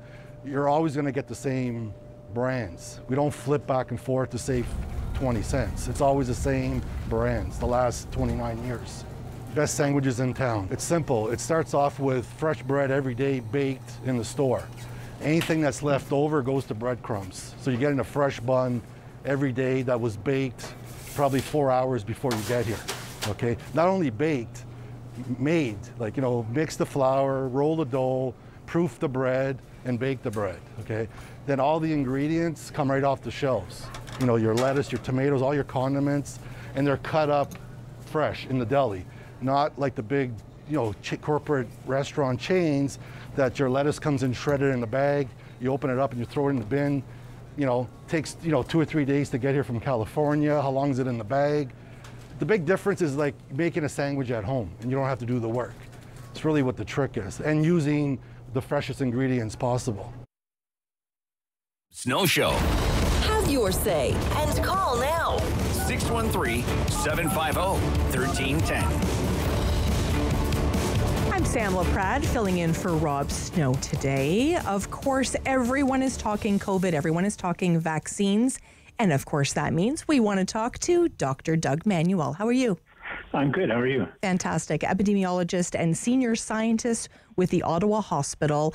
Let's talk about the cases today. These are good numbers, aren't they? They're definitely good. We're going down everywhere. We're going down in Ottawa, Ontario, and Canada. So that's definitely good news. So in Ontario, I see we have 916 cases today. Yep. Where does that need to be for us to open up, in your opinion? it's a good question. In my opinion, I've been changing somewhat, but especially for Ottawa, we want it to be as low as we can go, really. I'm hoping, like my personal goal is that we're going to be like last summer where we had zeros on days.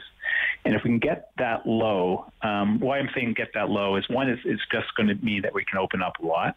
And two, it means that we can transition. We're going to need to make a transition at some point to more like what I would call a cluster buster sort of mode, where we're low, we're highly vaccinated, but we're still going to see these clusters, these outbreaks, including what we just see. I think what we just saw in Ottawa last week or 2 weeks with a large outbreak in long-term care home. That happened. The people have been vaccinated. They've been eligible for vaccination for months. So we've had a very high level of vaccination in our long-term care residents, not as high in our workers. And those outbreaks are still going to happen. We want to bust them as quickly as possible, find out the source and stop them, stamp them out. So we're going to transition to that as we get higher, and the lower we are, the better that transition is going to be. For sure. And of course, Ottawa is seeing 50. Renfrew is sitting at 1. Leeds, Grenville, Lanark is that 0 you're looking for. And Eastern Ontario Health Unit sits at 3. Test positivity is sitting at 4.3%. This is obviously good news, as we've said. The vaccine rollout is such a big piece of this. How crucial is it that we get those second jabs in arms? It's the focus right now. I love to see the kids back in school, but in terms of vaccination, it's our way out. We don't want to count our chickens before they hatch. That's what my mom would tell me in this situation. We want to get vaccinated and then open up and not be too premature, but that's our way out. The numbers I hear from my meetings with vaccination are starting to, I've been told that we're going to have these large numbers of vaccinations coming in, and we're starting to see that. So I think the likelihood of our dates being moved up and hearing that the government announce that is true. That's what I'm seeing, and that's going to be great.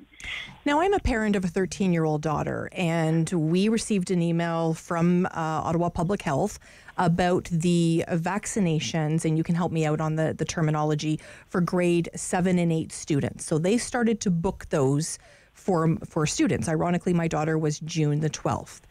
When the government opened up and indicated that vaccines were going to be available for those 12 plus, they canceled all those appointments. Are you aware of all this? No, all news to me. Okay. Yeah. So once again, I don't mean to put you on the spot, but the reason that they canceled them, I'm assuming, because they don't know, they haven't tested those vaccines being given so close together. That's an assumption on my part. Once again, I'm not an epidemiologist at all, obviously, but that's just as a parent, that was really interesting for me. Yeah, broadly, the vaccine rollout seems so messy, and chasing down where you can get a vaccine in the last few months and these changing recommendations constantly. But I think if you step back from it, this could be where we're going to shine. Like Canada, every country has had its great spots and its bad spots. But right now, overall, we're tracking to have higher first doses of any country. That may happen this week. Not this week, next week. And if it holds up that Canada, I think it could be that as Canadians, we really value vaccinations overall. And we're trending really fantastic to have really high 2-dose coverage. We're going to need it. Every country's going to need really high 2-dose coverage for the new variants. And so it feels messy, and it's going to continue to evolve. There's going to be continue to be curveballs coming at us, but from the broad strokes, it's looking really great. Let's talk about the variants. I heard another doctor refer to them as the scariants in terms of, just like you say, these curveballs being thrown at us. What are your thoughts? Are we covered with this vaccine? Are we going to see people vaccinated get COVID, a variant of it that isn't covered under this vaccine? Well, the new variant that we're worried about is India, and I'm worried about it. I remember when I was talking with Rob around Christmas, I said, I was scared of the UK variant. And the last time I talked to him, I said, I'm watching this one like a hawk. And for sure, this is going to create some challenges. And this is another reason why we need to get very, very low, because if we're not, I think we're already in the race with the variants, a new race with India.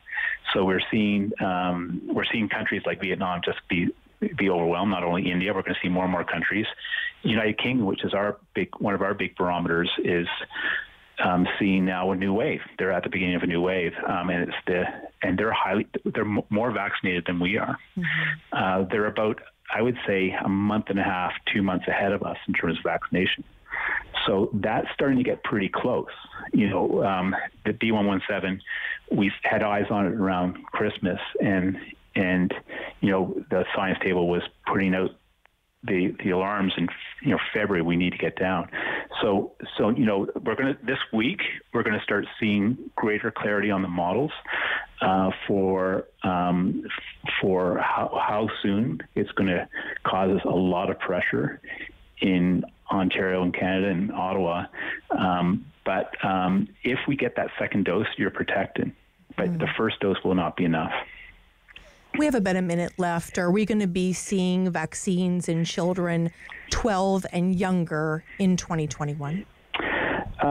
Good question. I presume so, but I don't have enough to really get good guidance on that. Mm-hmm. The math about how should younger children be vaccinated, it's different. As you get younger, you have less symptoms, so you're doing it less for yourself if you're a kid. You're doing it more for your family and your community. Mm-hmm. So that's a bit of a different discussion. Even when we're talking to teens, it's a bit of a different discussion. And so as we get younger and younger, the guidance is going to evolve. Always appreciate your time. I know you're so busy. Thank you so much, Dr. Doug Manuel, epidemiologist and senior scientist with the Ottawa Hospital. Thank you. Okay, thank you. When we come back, we're going to speak with Becca Atkinson. She is host of a podcast called The Shameless Alcoholic. This is going to be a story you will not want to miss. Stay with us here on City News.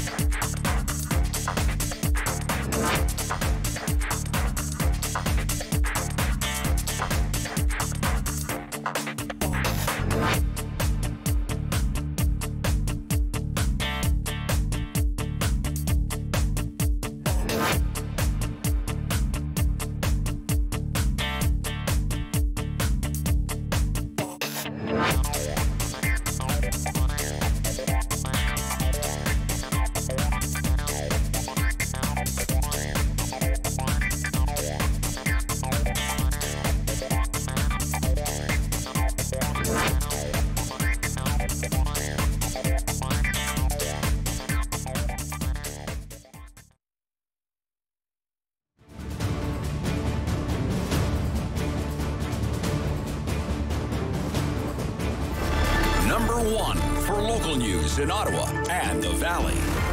This is City News, now on 101.1 FM and 1310 AM. It's Monday, May 31st. Good morning. I'm Andrew Boyle. Right now in Ottawa, 16 degrees. In Smiths Falls, it's 15. And here's what's making news this hour. Province reporting 916 new cases of COVID-19 today, along with 13 deaths. 50 of these new cases are in Ottawa, 3 in the Eastern Ontario Health Unit. There is 1 new case in Renfrew and 0 in Leeds, Grenville, Lanark. The case count comes from just over 18,200 tests that were completed. A month-long transition period will take place through most of June for the top medical officer of health in Ontario. Kieran Moore, who was with the Kingston Public Health Unit, is moving into the provincial role once that passes Queen's Park. He will learn the role alongside the current top doctor, David Williams, until his retirement. That is slated for June 25th. Flags are flying at half-mast at municipal, provincial, territorial and federal buildings right across Canada today. But there are also calls to do more to honor the 215 children whose remains were found at a former residential school in BC. There are calls for governments to use ground-penetrating radar to find similar grave sites, if there are any more, at the schools that were across our country. First Nations teacher Rick Joe says the discovery of remains is a triggering event for students who regularly learn about the history of wrongs against Indigenous people. City News Time, 10:31. I'm Andrew Boyle for News Anytime. Follow up online at ottawa.citynews.ca. Talk back. Hello. On the Rob Snow Show. The phone lines are open at 613-750-1310. Now, the Rob Snow Show continues. Thank you so much for joining us here on the Rob Snow Show. I'm filling in today. I'm Sam Laprade. This pandemic has so many different angles to it. Of course, the loss of life. We could go on forever. One that hasn't been talked a lot about is alcoholism and the pandemic. We wanted to speak with Becca Atkinson. Hi, Becca. Hi, how are you? Good. Becca, you have a podcast called The Shameless Alcoholic. The Unashamed Alcoholic. The Unashamed. I'm sorry, Unashamed. The Unashamed Alcoholic. And this is a very important topic today for me because you and I spoke on the weekend. I've been following your story. Let's start with your story. Where does your story with alcohol begin?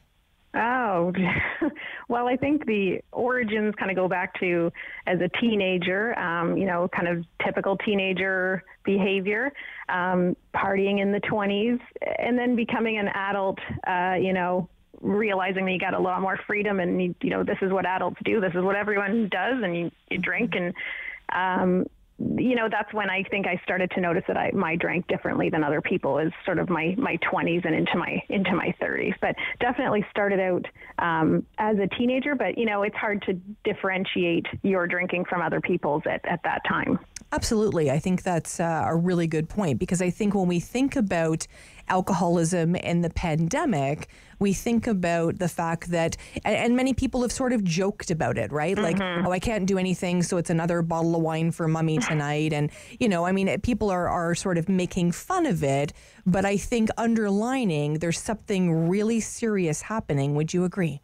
Absolutely. I can't tell you how many people have reached out to me and said, I found that I've been drinking more the last year, because you're home.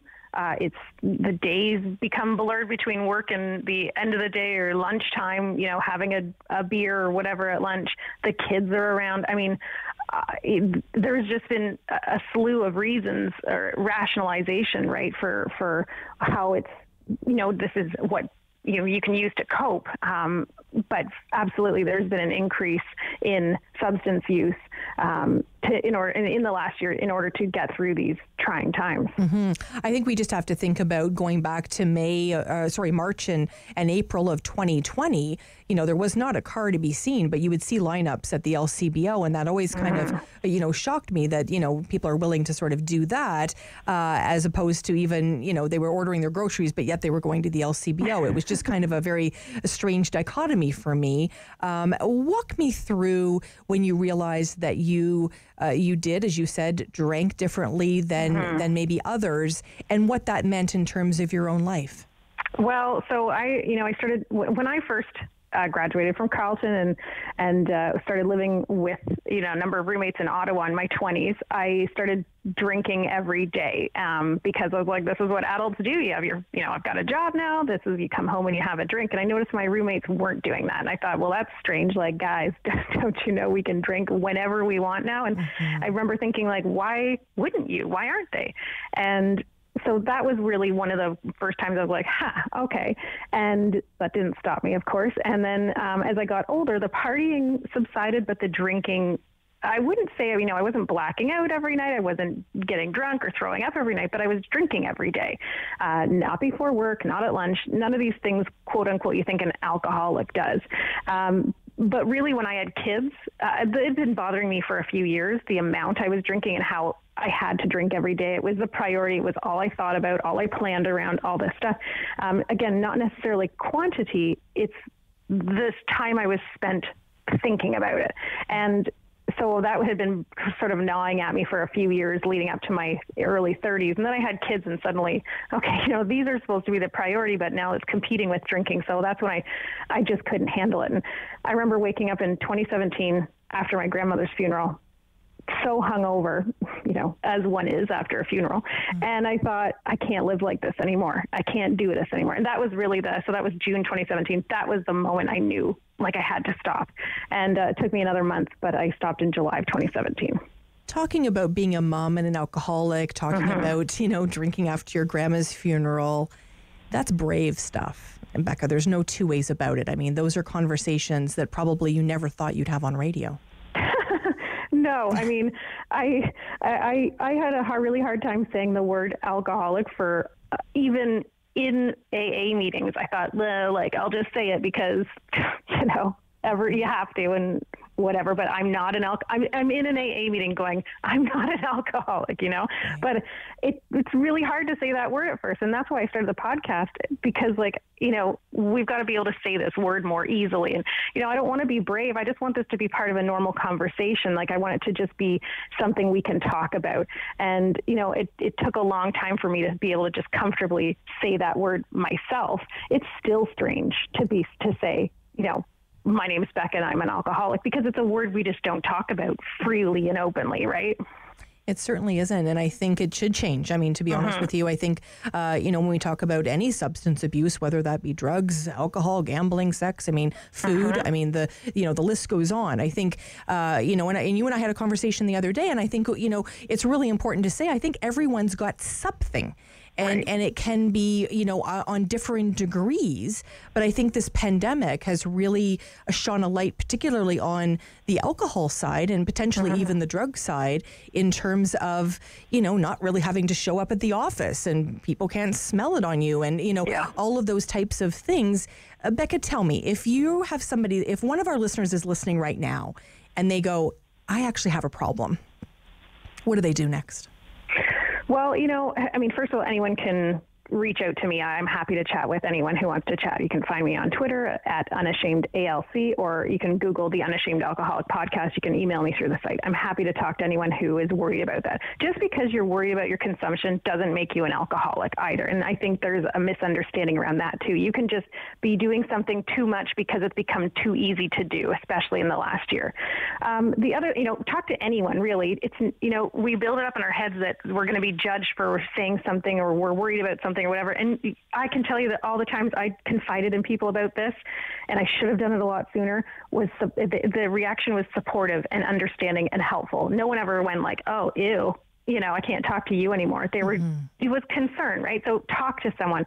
The other thing is, if you're concerned about it, write a journal for a week of why you're drinking, when, what you were feeling, what you were trying to accomplish with the alcohol, did it help, that sort of thing. Keep track of, when you're drinking and why for a week, and then look back at that and see if it, do you feel any different afterwards? Did it make any change? That sort of thing. And again, I can't say it enough, because I didn't do it for so many years. I worried about it in silence. I didn't talk to someone. So I would always say, talk to someone about it. At the appropriate time, Becca, will you talk to your children about your journey? I, for a long time, was just like, I'll talk to them when they're older. And then I just thought, I keep telling people I'm really proud of who I've become and who I am now. And, why am I not telling them this? And they found my chips that, you get at, AA and every celebration. I've just kind of brushed off and said, oh, they're mommy's special treasures, and then I thought, you know what, they're 7 and 9. They're old enough too. They know what beer is. They'll never remember me drunk, but they know what beer and alcohol is. And I just thought, I told them the other day, I did something through the Canada School of Public Service, and I was really proud of it. And I wanted to share that with them because why shouldn't I be able to? And, they're fairly nonplussed about it, but also want me to start a YouTube channel so they can get famous. So, right. It's the kid mentality. But I just thought if the less big deal I make about this for them, the more normal it will be. Mm-hmm. So I just thought I'm going to take that opportunity and tell them when they're younger. We're speaking with Becca Atkinson, host of the Unashamed Alcoholic. Becca, let me ask you this. When you think back to maybe being drunk with, when you had your children and all of those types of things, from what I understand, and I have a bit of my own history, when I think back to any addiction, I think part of it is how we can actually forgive ourselves. Mm-hmm. Has that been a journey for you? Yeah, it feels kind of like a different lifetime ago when I look back at some of the things I did or said. And, a part of it is, part of in any recovery program is making amends. So that's how you address what those certain things you might have done. So I can't do everything, that every DJ I've bothered or someone who I've embarrassed myself in front of or said something awful to. Like I can't go back to all of them, but I have been able to make my amends to the people in my life who matter the most. So I hadn't spoken to my sister in 3 years before I got sober because in my mind it was her fault. When I got sober, I realized it was mine. So I was able to make those amends, and now we are, have a great relationship again. So, that's part of going back and addressing those things that you did. I can't change what I did. And again, I look back and go, I probably wouldn't because it's made me who I am today. Even with the alcoholism, I'm grateful now to be an alcoholic because it's made me who I am today. I'm a much better person now, sober, than I ever was when I was drinking. Mm-hmm. We often hear when it comes to any sort of addiction, 1 day at a time, 1 minute at a time, sometimes 1 hour at a time, 1 second at a time. How does that apply to you, Becca? Well, especially in the last year with the stress of school in and out and, I've been through a separation and soon a divorce and moving twice, it's taking those moments that usually you would find comfort in what, quote unquote, coping and relief or whatever that alcohol would provide. And you go, I'm going to play the tape to the end and see that that's actually not going to help. It's not going to get me anywhere. So, what I've learned through conversations with the podcast is that, I have almost 4 years sober.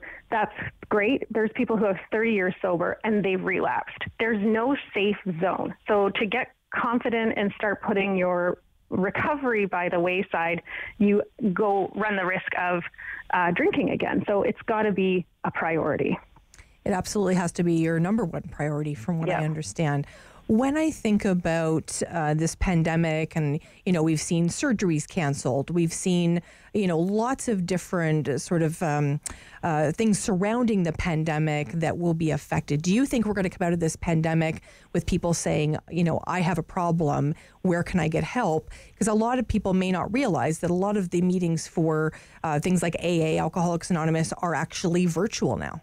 Mm-hmm. Yes, and I think that there's actually a meme where there's online now where there's like a stadium full of people and it says AA meeting after the pandemic. It's like full of people, and I think there's some humor there, but I think there's some truth to that because I think it's bringing to light maybe things that people didn't address before because life was just busy and whatever, and now you've had just time to think and sit and think, okay, maybe this isn't something I want to be doing. And again, drinking a lot doesn't mean you're an alcoholic either. It could just mean you need help stopping. And there's lots of different ways. What has been great is for the last year, AA and all recovery programs have been online. So I've been able to drop into ones in the UK, in Minnesota. It's been super fun to be able to meet different people around the world who are just like me. But I have a home one here in Ottawa, and it's been on Zoom the whole time, and it's fantastic. And actually, if people are worried right now and want to kind of dip their toe in that, it's probably a lot easier because you don't have to show your face. You can turn the camera off. You can just sit and listen to other people's stories. There are, for me, I'm most comfortable with an all women's one. So I have 2 all women ones I go to. Again, if anyone's interested in this information, I can help them find that if they reach out to me. So, it's actually been kind of a blessing to be able to have those online meetings now. I don't think that'll change because it's become so much more accessible and less intimidating to go to your first one. Becca Atkinson, I am so grateful for you and so grateful for your time today. Thank you so much. Thank you so much for having me. Becca Atkinson, you can find her by searching The Unashamed Alcoholic, a great podcast there. We really appreciate her time today. When we come back, let's talk a little rapid test when it comes to small business here in Ottawa. Stay with us here on City News.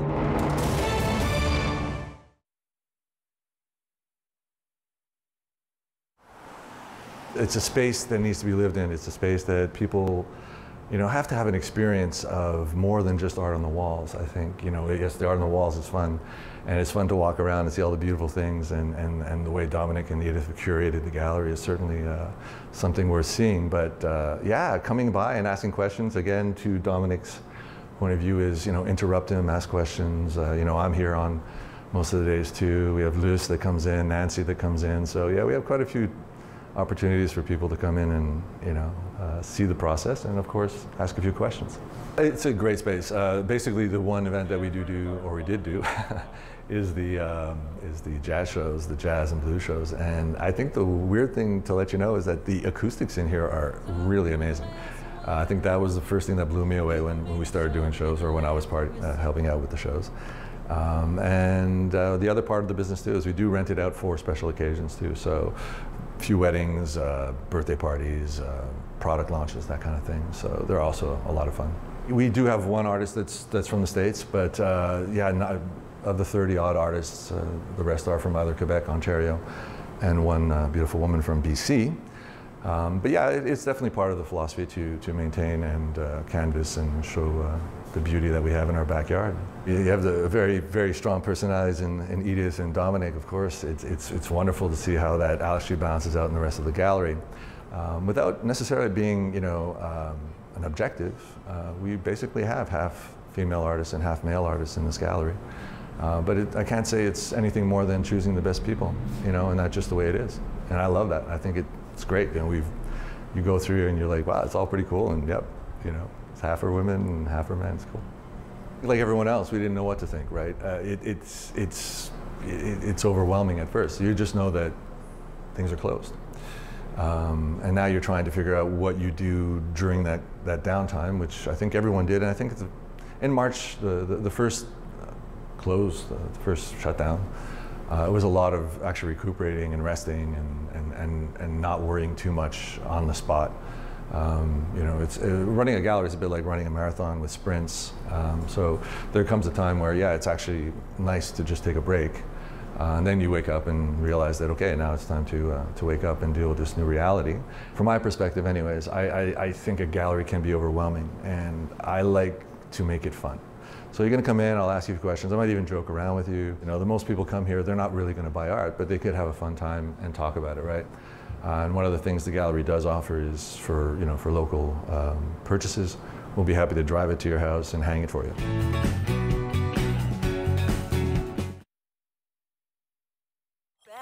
On the Rob Snow Show. Have your say and call now. 613-750-1310. Thank you so much for joining us. I'm Sam Laprade, filling in for Rob Snow. Have you heard about the rapid test program? Well, if you haven't, we wanted to speak with Sonya Shorey. Hi, Sonya. Hello, Sam. How are you? I'm good. Of course, VP of Strategy, Marketing and Communication at Invest Ottawa. You have certainly been very, very busy. It's been an incredibly busy time, a challenging time for so many that have been impacted by the pandemic, but a lot of opportunity, a lot of learnings, and a lot of resilience. So we are set for the future, Sam. So let's walk through. Last week was a very busy week for you. I was thrilled to join you and your team, of course, last week to talk about the digital mainstream. Let's just touch on that first for a second. Walk us through that program. What is it for those that may not be familiar? Digital Main Street helps all of our independent, locally owned businesses get online, get selling and generating revenue quickly, no matter what the economic climate. So if you need a new e-commerce website, social media, you need to know how to target that online market. You might have never done it before. We've got teams of people that are dedicated to helping you do just that for free.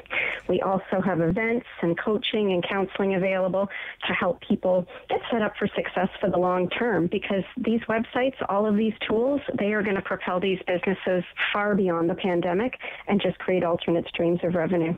We've supported 1,570 businesses spanning hospitality, retail, trades, and services since the start of the program last August, which is just incredible. It really is incredible. I know you've got a lot of ambassadors that have helped you with that program, and I love the name of it. Digital Main Street really gives us that feeling of community, and it really has come together like a community. It truly has. The ambassador program and all of the business owners, many of whom are ambassadors for this program directly, shows this is for the community, with the community. People, business owners from every corner of our city, every walk of life, and right across Eastern Ontario, we've had the privilege of working with and supporting. We just got off our Asian Heritage Month event, which brought together incredible speakers from Chinatown and right across our Asian business community to inspire and come together as a means for support. It was just incredible to be there. So many opportunities. So many opportunities, absolutely. And I heard somebody that was working with your team in terms of the Digital Main Street, and they had about 150 products. But the team worked with them to realize they were really only selling 20 products, and they actually made more money. I love that. I thought that was brilliant. We've seen a direct impact when businesses get online and they've chosen the right approach, the right social media, and structured their website and their business model in the right way. They're seeing genuine economic impact very quickly. Sales boost, new markets, new customers they've never touched before. For us as an economic development agency, that's tremendously exciting. And again, we're looking at the long run. There will be opportunities to generate revenue that exceed their wildest expectations beyond the bricks and mortar opportunity they previously pursued. I'm sure after very busy days, when you finally fall asleep at night, your dreams are full of rapid tests. Talk to me about those. I know it's been a really big project. Walk us through how this is going to impact those small and medium businesses. Well, I first want to give a huge shout out to Su-Ling Ching, President and CEO, and the entire Ottawa Board of Trade team. It is their leadership that is bringing this incredible initiative to bear with members of our community, including the commissionaires, the Rotary Club, and of course, we're privileged to be engaged as Invest Ottawa and Bayview Yards donating our facility to support the distribution of these free rapid test kits. This opportunity is for businesses to come and very safely schedule their 15-minute appointment to pick up their test kits so that they have 2 weeks worth of test supply to ensure any employees who are on site have that screening tool available to be able to identify whether or not they are asymptomatic. A positive test enables the employee to leave immediately and go right to Ottawa Public Health to validate and determine those next steps. And we've been sold out. So we were sold out on our launch day at Bayview, which means 80 businesses picked up 1,200 individual rapid testing kits, and they were distributed by volunteers to businesses that have between 2 and 150 employees. If businesses are in excess of 150, they work directly with the province. We're sold out again today, Sam. It's amazing. And it's, a tool in the arsenal, another tool in the arsenal alongside masks, social distancing, hand washing, all those other important protocols. And of course, a big tool has been communication. And let's, not sugarcoat it. It has been very confusing for certainly the public. And my mom and I had a conversation. She's like, when does stuff open up? I'm like, I actually don't know. It's just changing all the time. How frustrating has this been for small and medium businesses? Well, corporate Canada altogether. I think everyone has struggled just to keep the pace and better understand exactly what each protocol and each step means for them. everyone wants to stay safe, keep our employees safe, our community safe, and it's really been a key role has been to keep up with all of the news and try and put into context all the different programs, services, and protocols. We, together with ACOBIA, the BIAs, the Ottawa Board of Trade, have really worked hard to come together, and that's a silver lining, I think, in this pandemic. We are collaborating more closely than ever to try and communicate and put all of those protocols into context, and more importantly, help them through those times so that as they're making changes, as they're pivoting, and no business stayed static, that's for sure, during this very challenging, unprecedented period, trying to help them make the right investments at the right times through things such as the Digital Main Street program, putting the rapid testing program to work for them, and continuing to grow and generate revenue so our economy stays whole. For sure. I mean, I think back to, to March of 2020, April of 2020, as someone that's in charge of marketing and communication for Invest Ottawa, entrepreneurs were very, very nervous. Are you seeing, people sort of get a little bit more comfortable, maybe sharing their ideas and thinking about, I keep talking about, as you know, last week, talking about the roaring 2020s, right? I mean, we're hoping and praying for really strong economic recovery. Are you seeing the entrepreneurs feeling the same way? I do truly see a resilience and a commitment and a drive and a passion that I think is almost startling even to me. I've always known our startups and our scale-ups are really passionate. They have rallied, and I think that we see the light on the horizon with the incredible rate of vaccines and the acceleration of those steps, along with other many positive signals surrounding the pandemic, the numbers coming down. We believe that we are well positioned, and you do see growth. So just to highlight a couple of the tech entrepreneur success stories, Ascent Compliance, positioned to maybe become the next unicorn, generating $100 billion, supply chain data management company right here out of Ottawa. Go4, coming forward with really novel first and last mile delivery, has grown leaps and bounds 1,200% from February to December 2020. Rewind, an amazing company that backs up cloud-based data for the likes of Shopify, has grown leaps and bounds as well and acquired a company in Germany. And Field Effect in cybersecurity, doubling its headcount and its revenues over the last year. All this during this challenging pandemic period. They're resilient. And those are just a handful of the success stories and the companies we're privileged to collaborate with and support during this time. Well, and I think your website's brilliant. I really encourage everyone, if you're thinking about going into business, there's a really cleanly laid out there exactly what avenue you can take with Invest Ottawa. Sonya Shorey, always a pleasure, VP of Strategy, Marketing and Communication with Invest Ottawa. Thank you for your time. Thank you so much, Sam. When we come back, we're going to speak with the one and only Geoffrey Johnston, of course, at the Kingston Whig-Standard. Conversations with Geoffrey are always enlightening, so we're going to talk to him about international affairs. And a little bit later in the show, we're going to speak with David Sali, of course, editor of the Ottawa Business Journal. To Sonia's point, business in many ways is starting to boom here in Ottawa.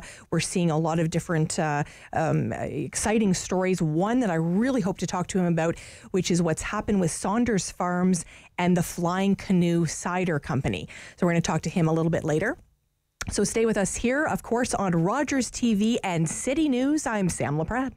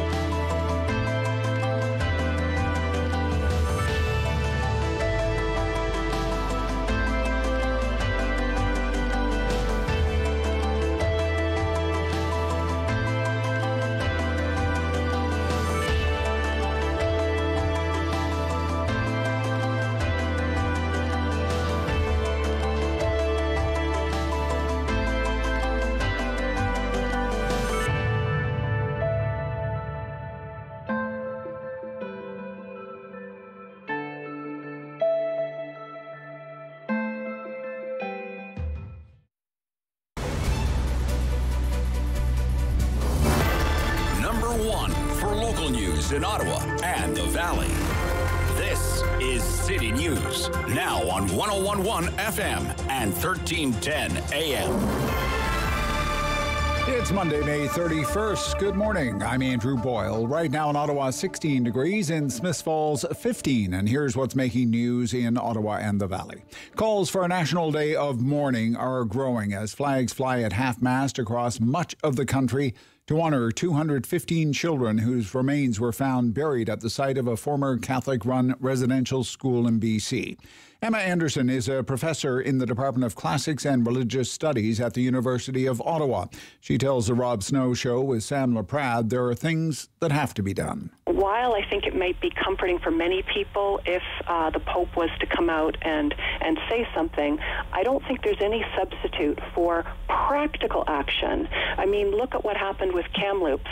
People have been making allegations at least since 2008 that there were some sort of hidden burials on the Kamloops residential school grounds, but they couldn't prove it. Now, Anderson says complaints about the Kamloops school in particular started in the year 1910. Officially, records show 51 deaths at that school. We now know the actual number is much higher. City News Time, 11:01, and now the forecast with meteorologist Jill Taylor. Plenty of sunshine for us today, the high near 24 degrees. Tonight, clouds increase, the low near 12, and tomorrow we start the month of June with sun and cloud, chance of showers, isolated thunderstorms, 26. For today, the high, 24. And right now in Ottawa, 16 degrees, and in Smiths Falls, it's 15. The housing market has been hectic over the past year, and a mortgage broker says that's continuing, but it's also starting to shift. Frank Napolitano tells City News the increase in home prices should start leveling off as Ottawa catches up with Toronto and Vancouver, and that's leading investors to branch out. What I've had clients do is buy properties in the outskirts, the Brockvilles, the Smiths Falls, the Perts, where you're getting properties that have 2 units and you're paying the same as you would pay a townhouse, but your rents are significantly more. Now, Napolitano of Mortgage Brokers Ottawa says it is no longer making total financial sense to buy a rental property in the city of Ottawa. We've been stuck at home for a year, and a local dairy farmer says his business has actually increased due to residents trying some new things. People are baking more, and they need great Canadian milk to make those delicious dishes. So our consumption is actually up. It's been rising through the whole pandemic. Peter Ruiter from Nepean tells City News his business has grown about 5% above the pre-pandemic level. There are some struggles, though, because rising prices on things like corn and wheat have hit the wallet, while a lack of rain and some recent frost also hurt some crops across the region, although he says he has been pretty lucky. City News Time, 11:03. Ontario has given the green light for 550 fully vaccinated healthcare workers to attend tonight's NHL Game 7 between the Maple Leafs and the Canadiens. Premier Doug Ford's office says the frontline workers have received both doses of a COVID-19 vaccine and will go through screening and other precautionary measures. The province says the crowd will be well below capacity for Scotiabank Arena. Some 2,500 people were in the stands in Montreal when the two teams met on Saturday. That was the first crowd for a game in Canada this year. The Canadiens have won 2 consecutive overtime games to set the stage for Game 7. Adam Burns, The Canadian Press, Toronto. And our post-pandemic recovery in the economy seems to be gaining a little more steam now. A Paris-based think tank predicts Canada's economy will grow by 6.1% this year. That prediction up from its previous forecast earlier this year of 4.7%. I'm Andrew Boyle for News Anytime. Follow up online at ottawa.citynews.ca. He's the opinionated Ottawa icon. The Rob Snow Show returns on Rogers TV and City News. 101.1 FM and 1310 AM. I'm filling in for Rob Snow today. I'm Sam Laprade, so happy to be with you. We've certainly talked about lots of different topics today. A little bit later in the show, we're going to talk business. And of course, we do that with Dave Sali, editor of the Ottawa Business Journal. We're also going to touch base with the infamous Ken Evraire. We're going to talk to him about a little football and, you know, of course, a little hockey. Of course, he is the former Ottawa Rough Riders receiver and just an overall great guy. And a little bit later as well, we're going to be speaking with Keohane, president and CEO of the CHEO Foundation. this is a very important week for them, so we'll definitely want to hear all about it from Kevin. First up, Geoffrey Johnston, how are you? Good morning, Sam. Great to speak with you, and I'm fine. I hope you are doing well, too. Thank you so much. I always enjoy our talks. I always leave our interviews enlightened and just a little bit smarter because you always share some interesting aspects of international affairs, of course, from the Kingston Whig-Standard. How's everything in Kingston? Everything's great. Kingston, actually, this past week had a couple of days where there were 0 COVID cases, and that's due in large part to the leadership of Dr. Kieran Moore, the local public health officer, and it was just announced over the weekend that he's actually going to be taking over for Dr. David Williams as Ontario's chief medical health officer. So I think that's great news for the province, a loss for Kingston. We're sorry to see him go, but Ontario's in great hands with Dr. Kieran Moore. I was wondering if you were sort of thinking it was bittersweet, the fact that the whole province gets him, but missing him, of course, in the Kingston area for sure. He's a fantastic communicator. He's really up on the data. And the thing about Dr. Moore is he tells it like it is, but he is very compassionate, and he tells you stuff in such a way that makes you want to do better. So it's because, for example, there was an outbreak at a construction site, and Kingston had its largest spike in April throughout the entire pandemic due to this construction outbreak and the variants. And he said Kingston was at the greatest danger it had been throughout the entire pandemic. But he guided the city through it, and now the city of Kingston has less than 20 active cases. I think it's around 17 cases. I could be mistaken. But fantastic leadership, and Ontario, I think, is going to do really well under Dr. Moore. That's fantastic. Let's shift gears and talk international affairs. Let's talk about the G20, because we know that, there was obviously the health summit. They're sort of taking a bit of a lead in terms of managing this crisis. Is it too little too late, Geoffrey, or are you thinking this is a good thing?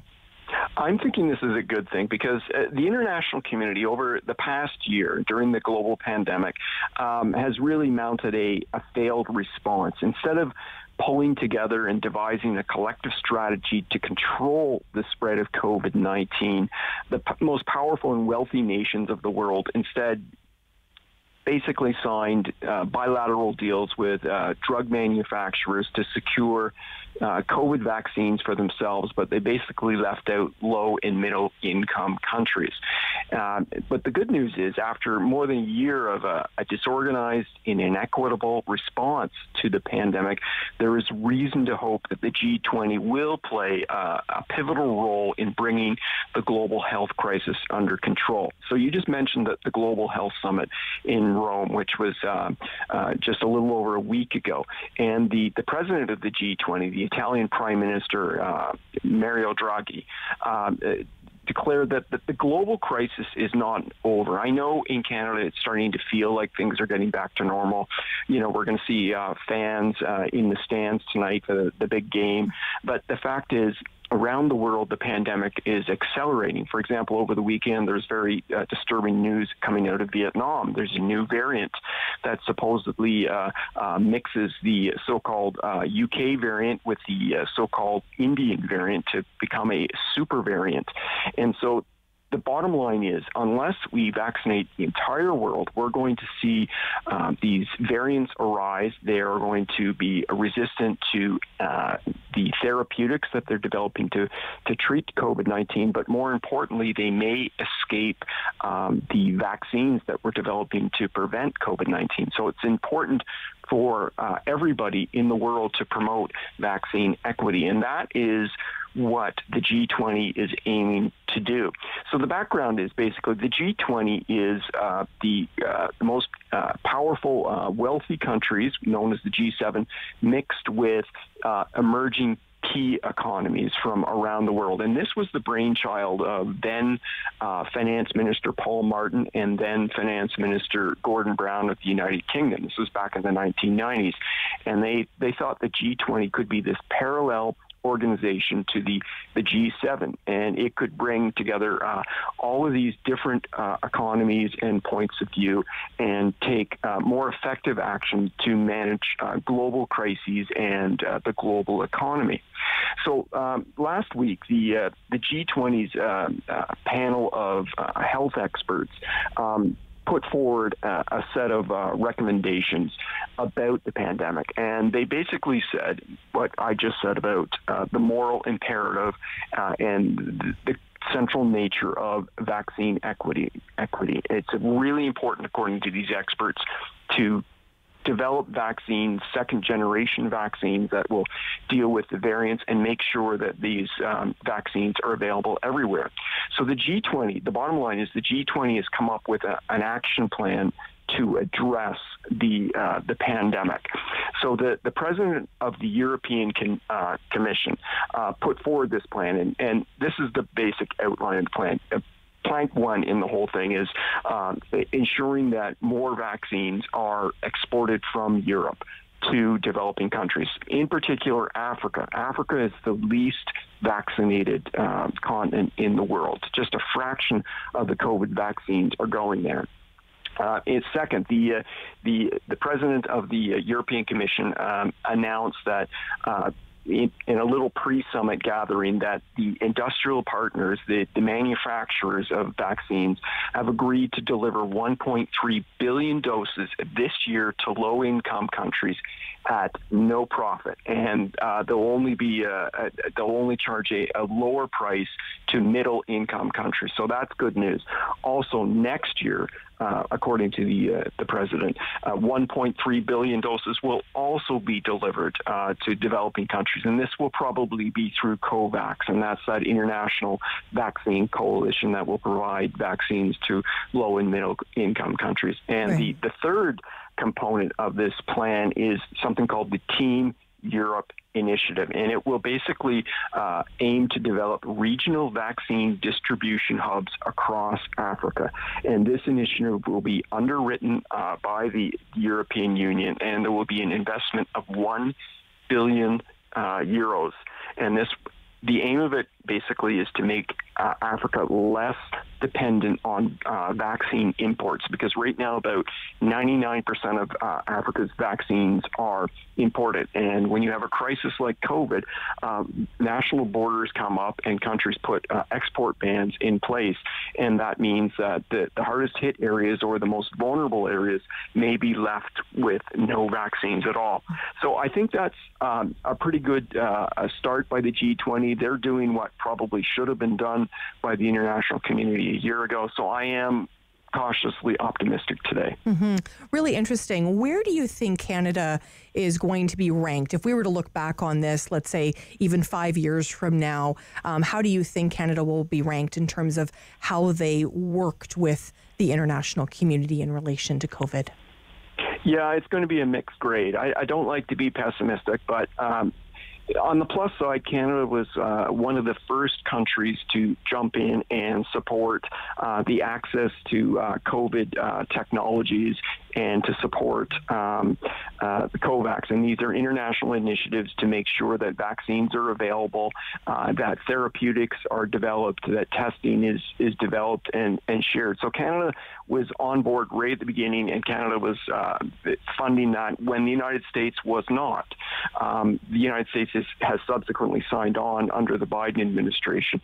The problem is Canada is one of these wealthy countries that has signed all these bilateral deals with vaccine manufacturers. We have theoretically secured 400 million doses of vaccines. We only have a population of about 38 million people. We can vaccinate this country many times over. We have not yet come up with a plan to distribute our excess doses of COVID vaccines. The Trudeau government's got to come up with a plan right now, and we've got to make sure that in the coming months, all the healthcare workers in the developing world are vaccinated. And then we've got to look beyond that to figure out how we're going to ensure that everybody on the planet gets a vaccine dose, because everybody needs to be vaccinated. And then we've got to figure out how we're we're going to ensure that the developing world has access to the booster shots that we're all going to need, next year and the year after that. So it's the story is not finished. Canada can still change its rankings, but right now I'd say Canada's middle of the pack. Thank you so much, Geoffrey Johnston. Always appreciate your time. Thanks, Sam. Of course, Geoffrey Johnston from the Kingston Whig-Standard sharing his thoughts on international affairs. Let me ask you this. Did you know there is some dealings going on between Saunders Farms and the Flying Canoe Cider Company? We're going to find out all the details when we come back with David Sali, editor of the Ottawa Business Journal, here on City News.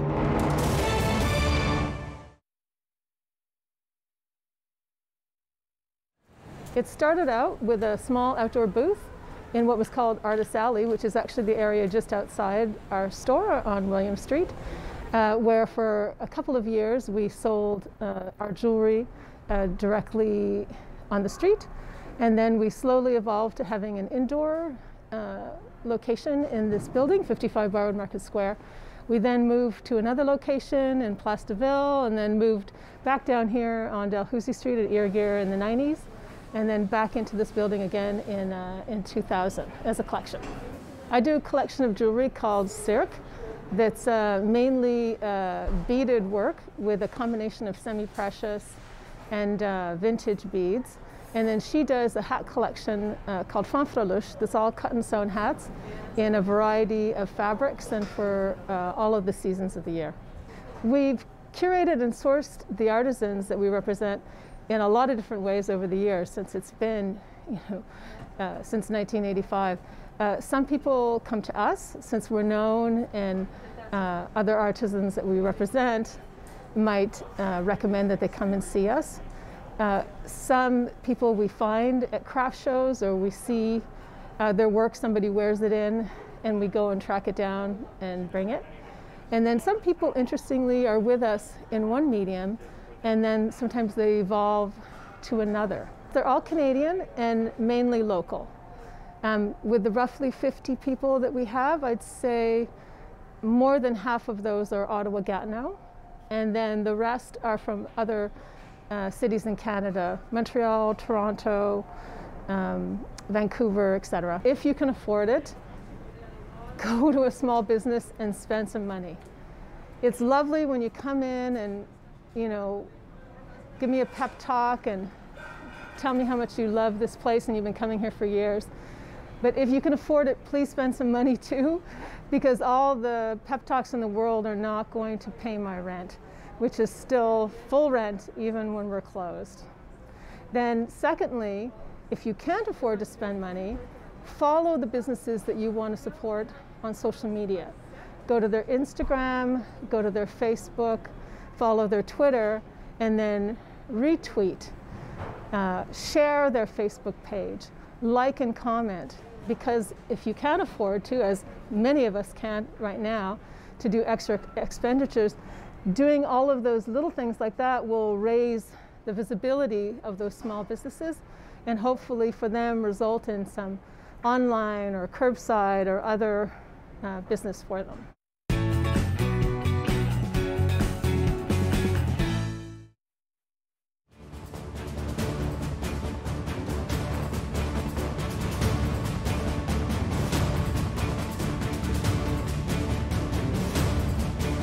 Strong opinions. The Rob Snow Show returns on Rogers TV and City News. 101.1 FM and 1310 AM. Okay, let me ask you this. Have you taken your kids to Saunders Farms? Probably. Have you ever had a cider from Flying Canoe? Probably. Why are they connected? That's why we need to talk to David Sali from the Ottawa Business Journal. How are you, David? I'm pretty good, Sam. How are you? You liked how I teed that up, did you? Yeah, I sure did. So let's talk about that, because of course I've taken my kids to, I've only got the one. I've taken my kid to Saunders Farms, and of course I've enjoyed a cider. Why are we talking about them in the same sentence today? Well, yeah, I'm sure a lot of people are wondering that. but although judging by the popularity of this story I'm about to talk about, I think a lot of people have already figured it out. So, Saunders Farm, yeah, as you say, Sam, one of the most famous farms in Ottawa, if not the most famous. Just about everybody, if you haven't been there, you know about it. It's Halloween, sort of activities are legendary. And I mean, just about every family has probably been there with their kids at one point. Well, Mark Saunders, the owner, has for years, he has dreamed, he's had another dream besides just operating a successful tourism business. That is, he wants to make cider. So it's always something he's wanted to do. So he recently heard that that Flying Canoe Hard Cider, based in Spencerville, you say very popular local cider, that it was for sale. Pete Rainville, the owner, decided it was time. He felt like he wanted to get out of the business. So Mark heard this, called him up, just in literally a matter of weeks. The deal was signed.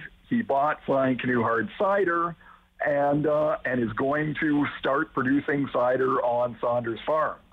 So there you go. That's the connection, Sam. He hopes to start to get their first batch ready for sale by Canada Day, and now they are for now going to be sourcing the apples from the same place Flying Canoe gets theirs from. But Mark says they're also going to start their own apple orchard on Saunders Farm. They've got 100 acres there, lots of room to grow, so to speak. So he's going to start growing apples there.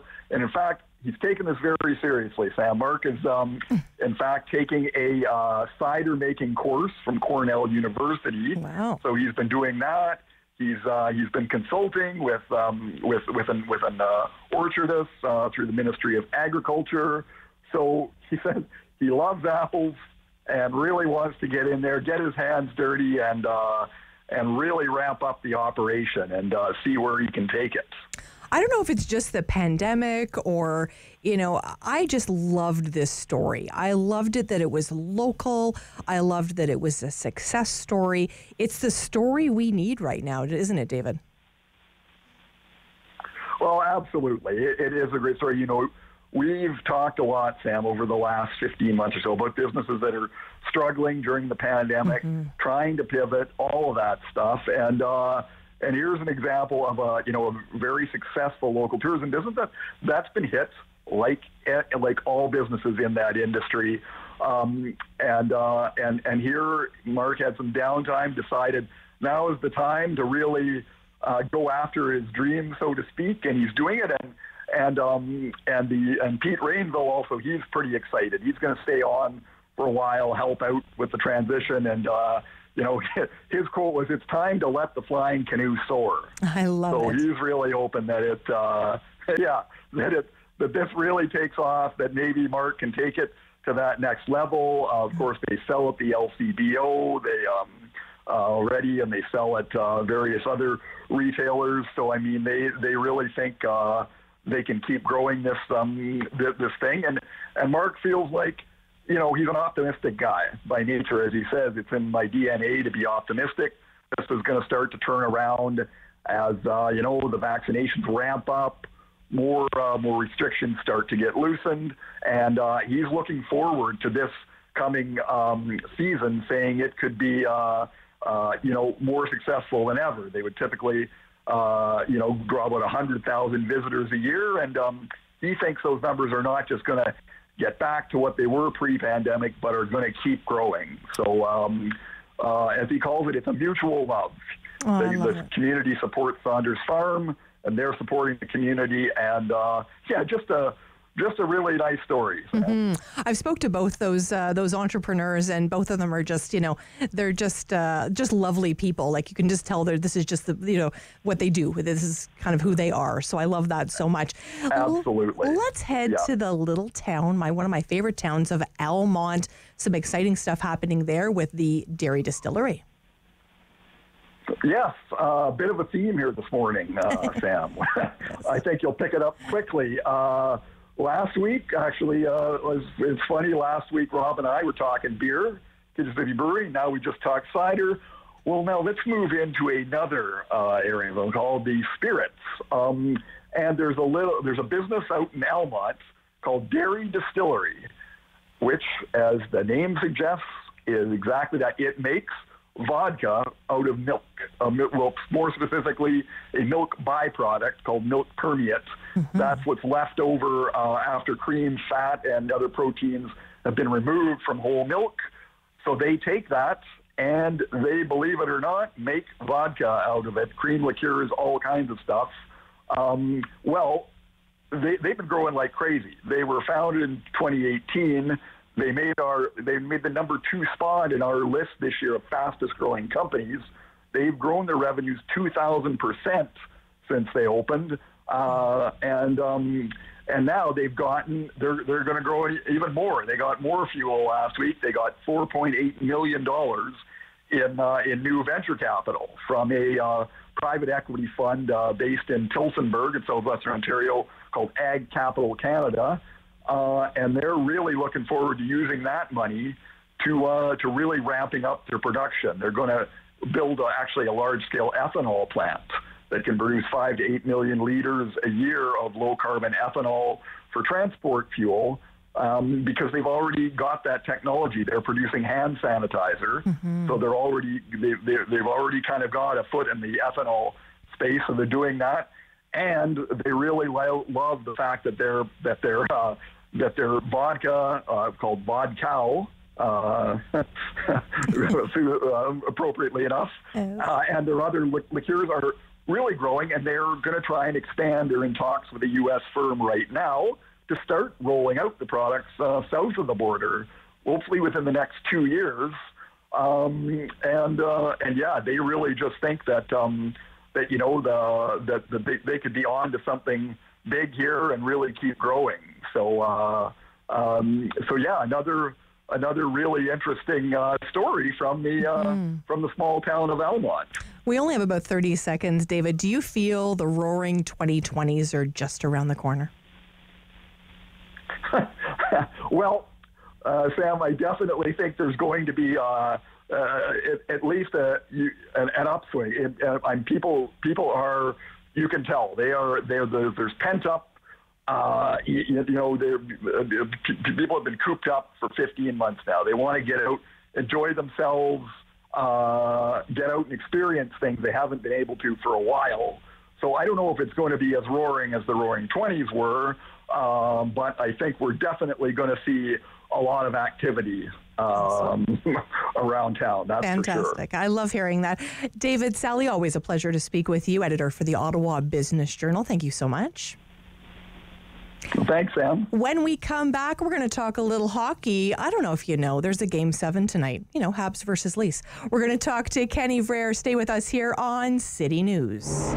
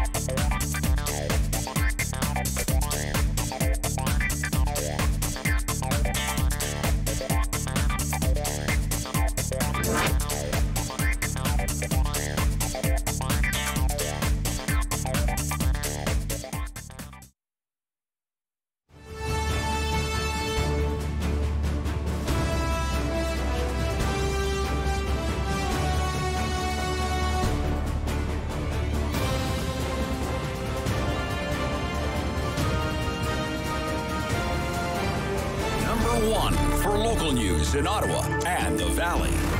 This is City News, now on 101.1 FM and 1310 AM.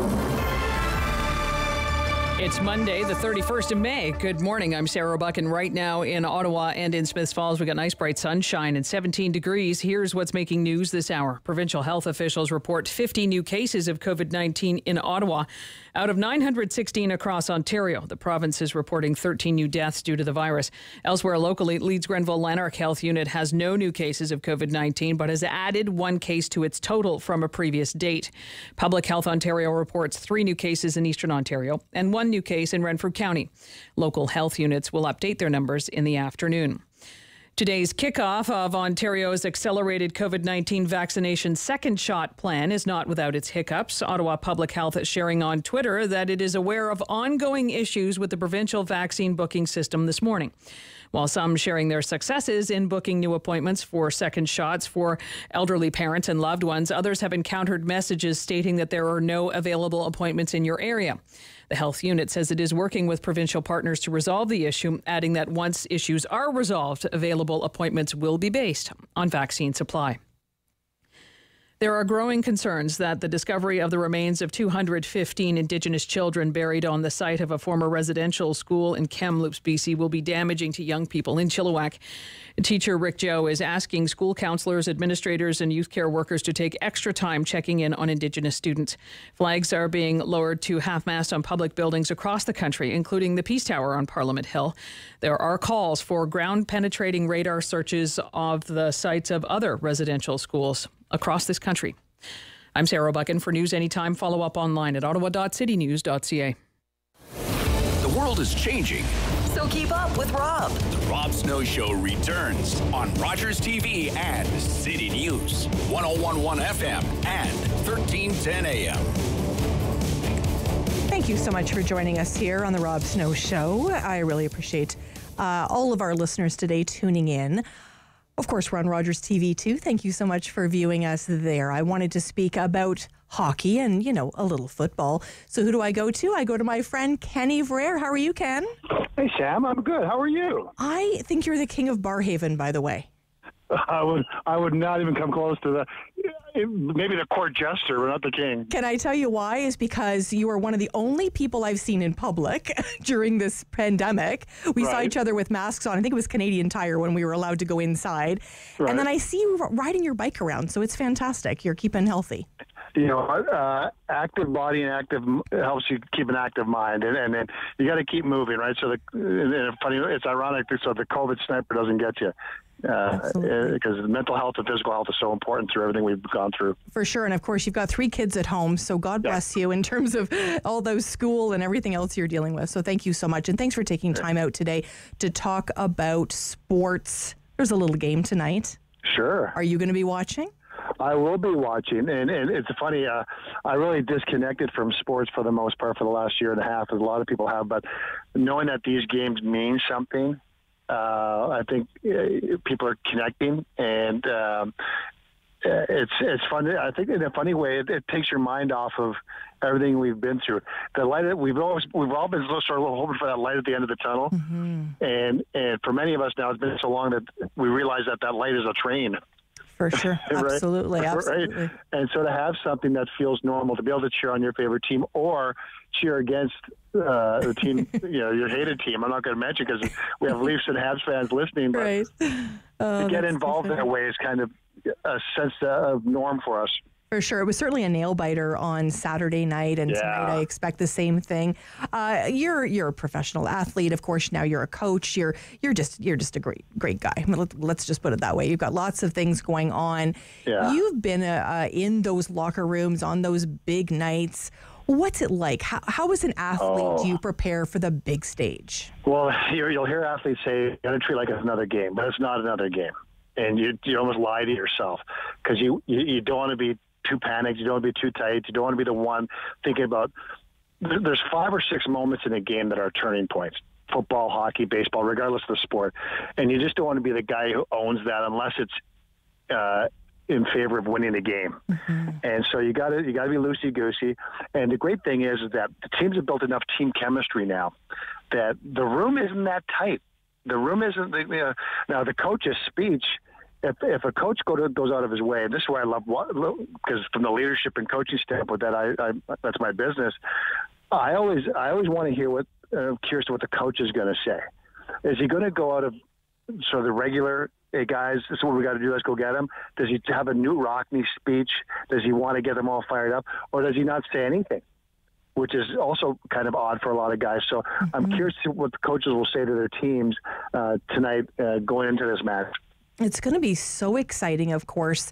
And I don't know if you've heard the news because it's just breaking news that 550 frontline workers that are fully vaccinated get to be in the stands tonight. Can you even imagine getting that call, Ken?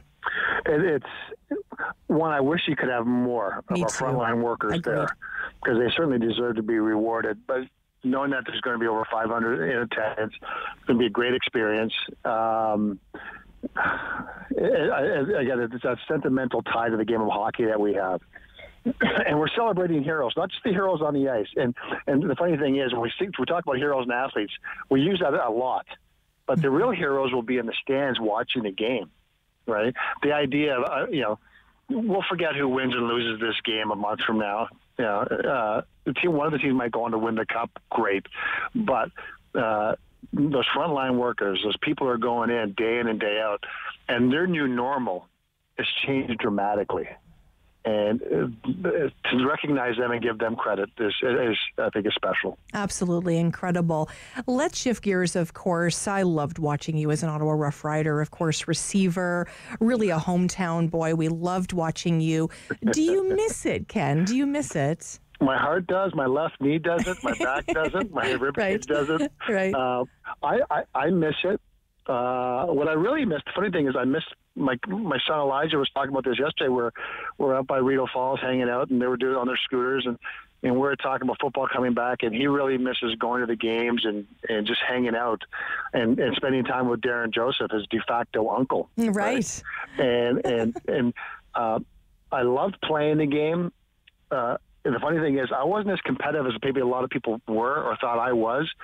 I didn't take the game home with me per se, but I loved being in that environment. I loved coming out the door into the arena, into the stadium, and competing against really good athletes. And I think fans will miss that. I think what fans really miss is the social connection they have going to games. And it's changed dramatically here in Ottawa. At the old stadium, it was a bit of a dump. It was starting to fall apart. But now you go to Red Blacks games, it's a football game, but it's also very much a social event where we can connect with people. You're seeing people from your high school. You're seeing people from your universities. You get to dress up in plaid and cheer on the home team and then boo the opposing team. And I can't wait for that to happen. I know it's going to be a later start, but sometimes, they say patience is a virtue, right? For sure. One of my favorite stories that you tell, and there's a lot, but one of my favorite stories is as a young boy watching the Rough Riders. And can you just share 30 seconds of that story? It's brilliant. We didn't have a lot of money growing up, and the Rough Riders are obviously important to us because they come to the Boys and Girls Club and sign autographs. So Tony Gabriel and all the players I can name. But because we didn't have a lot of money, and I remember we didn't have tickets, and my dad took me to the game, and they had the ticket boxes outside the stadium, and people would line up to get their game day tickets, and we couldn't get any tickets. And my dad was hopeful, but what he did was he put me up on his shoulders and got me to climb on top of the ticket box. And I only saw 2/3 of the field. It was Ottawa-Hamilton, but the crowd, the energy, and I remember thinking someday I'm going to be there. I'm going to be on that field. I didn't want to be in the stands. I wanted to be in the field playing for the Ottawa Rough Riders. And that was a passion of mine growing up. And essentially that's the nuts and the bolts of the story is I didn't believe it'd become a reality, but I wanted to give everything I could to make it become a reality. I'll give myself a chance. So then your first step onto that field, take me there.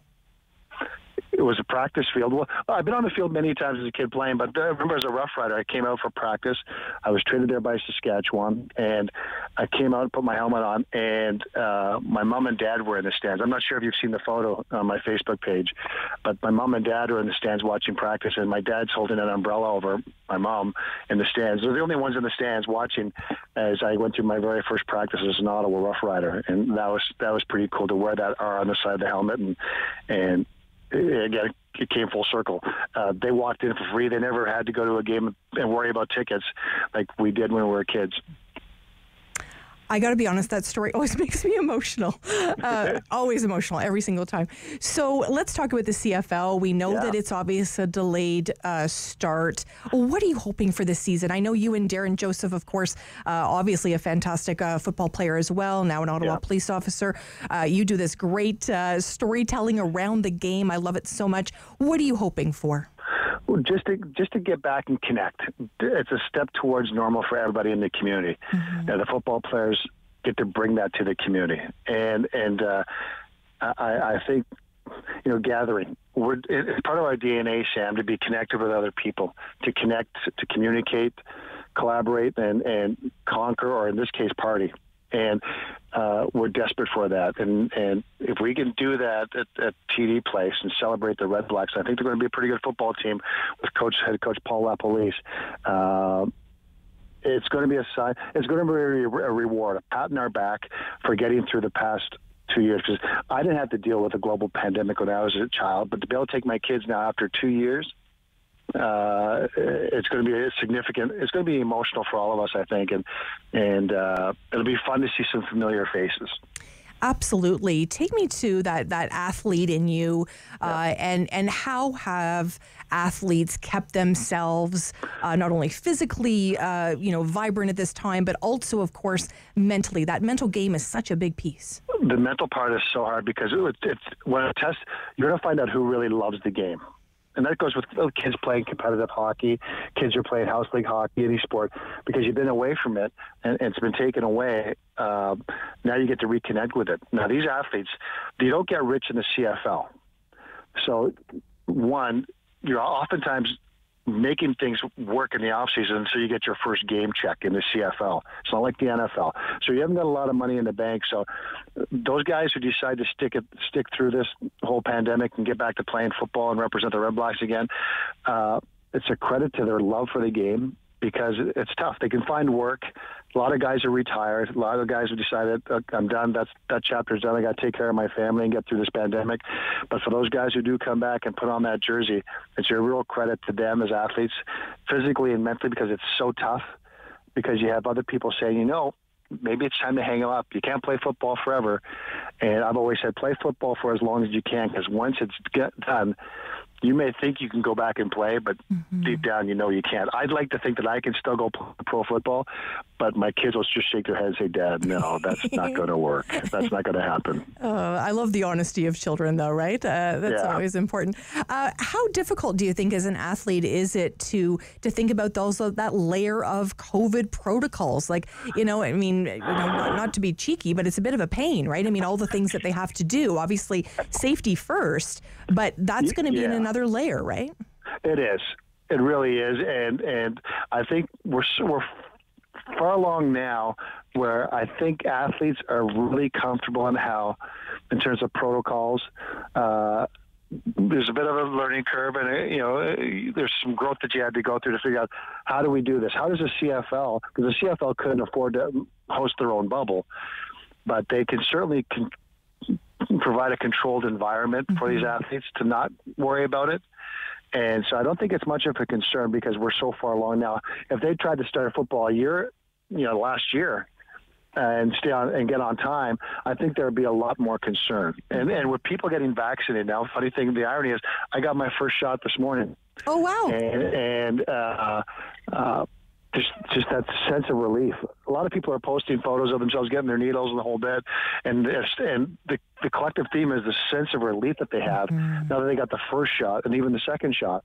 And I thought, okay, yeah, right, maybe be a little emotional, but I got my needle, and I understood what they were experiencing, what they felt, and I think for the athletes, The number one thing is manage the factors that play, but minimize them. You don't want to have to worry about 10 things, only worry about 2 things. And I think the successful teams are the ones who create an environment where the athletes can go in and just be athletic. Athletes don't want to think. We want to be athletes. Yeah, absolutely.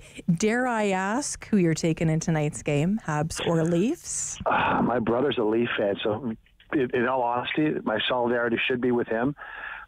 But I've always cheered for the underdog, and the storyline is the Habs go in and do something nobody believed they could do outside the province of Quebec, and that's win in Toronto tonight. So I think the Habs might pull it off. Okay, you're taking Habs. I'm taking Leafs. I can't even believe I'm saying that, actually. Who's going to score the game winner for your Leafs, then? I think it's Matthews. You're going to say Austin? Okay. Yeah, Austin Matthews. Yeah, absolutely. I'm going to say it's Montreal winning, and the game winner comes from the young kid, Caulfield. Oh, yes. I love watching him. Yeah, absolutely. Watch him skate and do his thing. Absolutely. Yeah. Well, I know exactly. I think Canada's going to shut down tonight for this game. We are not home.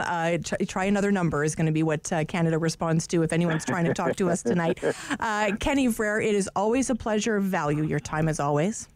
Sammy, good to hear your voice. We'll chat soon, and we'll probably see each other sooner. I look forward to seeing you walking around Barhaven, my friend. I'll see you in the Haven. Sounds good. Take care. When we come back, we're going to speak to one of my favorite people, and of course, that's Kevin Keohane from the CHEO Foundation. You probably want to support CHEO like we all do. Find out how you can when we return on Rogers TV and City News.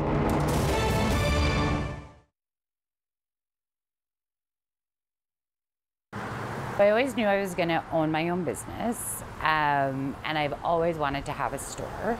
And I sort of figured when the right concept came together at the right time, I would move forward with that plan.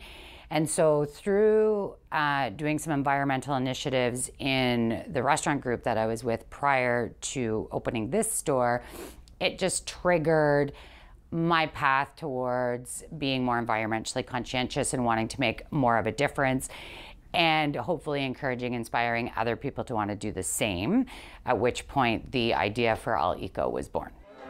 I have some really fun products. I have a really wide spectrum of products. So the things we look for in terms of qualifying products are sustainably made, upcycled, recycled, zero waste, all natural, no harmful chemicals to like the environment or to our bodies. We have like fun stuff, so like really clean burning candles, lots of really natural body care and skin care. I put a real emphasis on Canadian products. I really try to support up and comers, and I always source Canada first. The refill bar is really important to me. It's really huge. I think that's been exciting as well, because I thought it was going to be a real process in convincing people that this is a better way to go. And actually it was just like right away there was a built-in affinity towards doing refill, which has been great. We closed, I think, probably we were closed down by before the second week of March. Just didn't feel we could comfortably or confidently stay open, even though I do sell essential products, like in terms of the cleaning.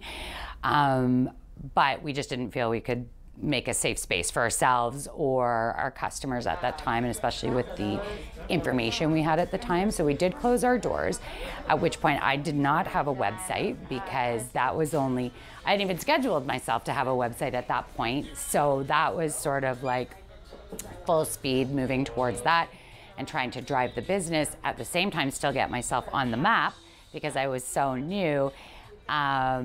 So during that time, as we were building the website, we were still doing a lot of video shopping and private shopping, online shopping, like online phone, text. Any way I could do business, I was doing it. And there was really a nice show of support for my business during that time, which was really, really encouraging. And now, we are fully set up online too.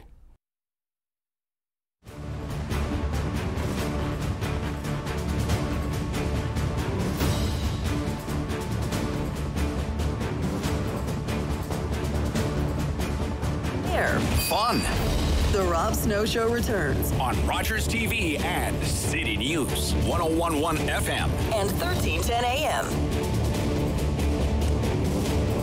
Well, we're in our final time here on the Rob Snow Show. I'm Sam Laprade. We have had a series of really interesting stories today. Everything from, of course, talking about the lost lives, 215 Indigenous children in Kamloops. That has certainly really enveloped much of our day today. And of course, every Canadian is thinking about the families and those children, the lost lives.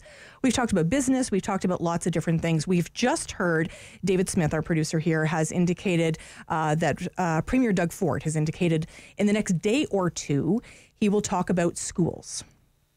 That's right. Yes, that's coming to us from Cynthia Mulligan, City TV Queen's Park reporter. She spoke with the Premier at Queen's Park this morning. We actually have a little bit of audio from the Premier here. This is coming from Cynthia's Twitter feed. This is what he had to say about schools. We're looking at all the responses over the weekend. We'll have an announcement in the next day or two, and we'll get out there and make that announcement about going back to school or not.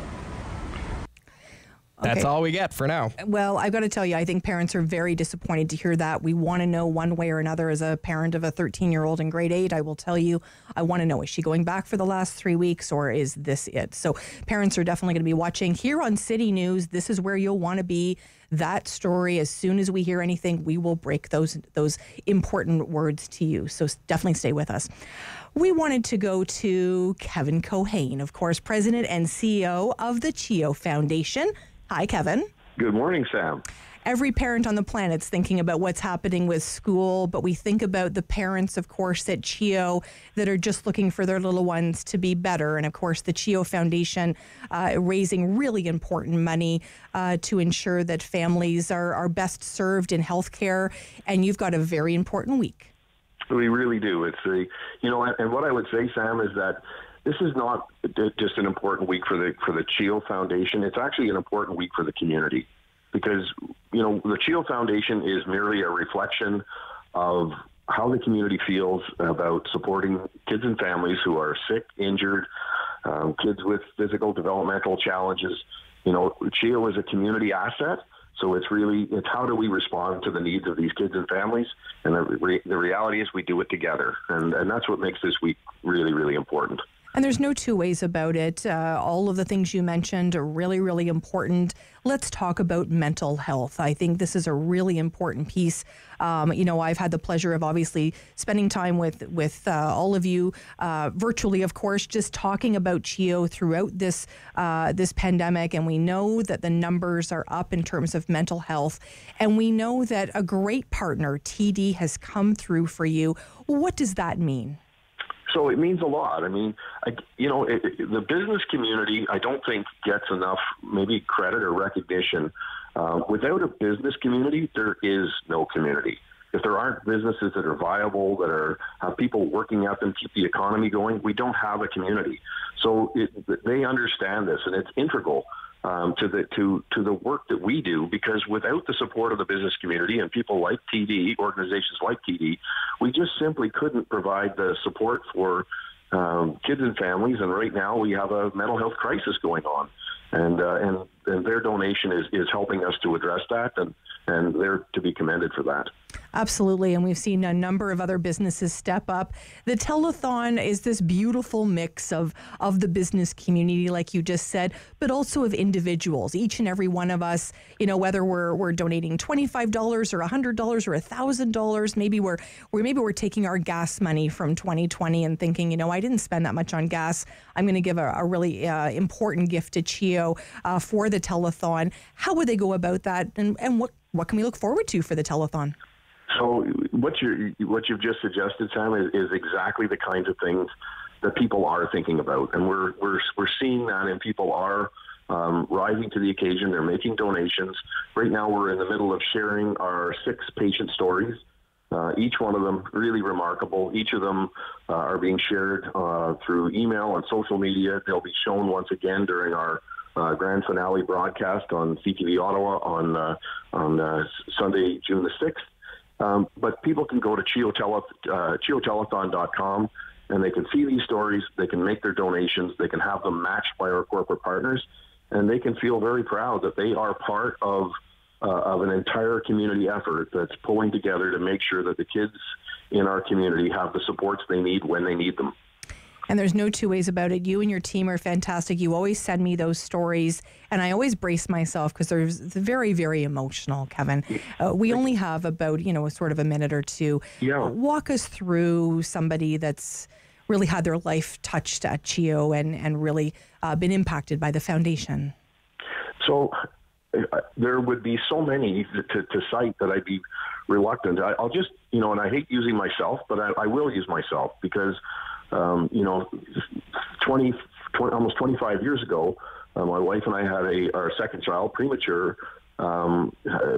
Experience with having health issues while premature was eventually transferred to CHEO by our neonatal transport team, who saved his life. So what I didn't realize at the time, because I was not at CHEO at that time, but you realize later that the equipment that was used to bring him there, the diagnostic equipment that was used once he got there, the surgical equipment that was used for him while he was there, the support programs that were made available to us while we were there, the volunteer program that was also helping, all of these things were supported through the community to make it so that our visit to CHEO was uneventful in that we got to go home and never had to go back after life-saving work was done.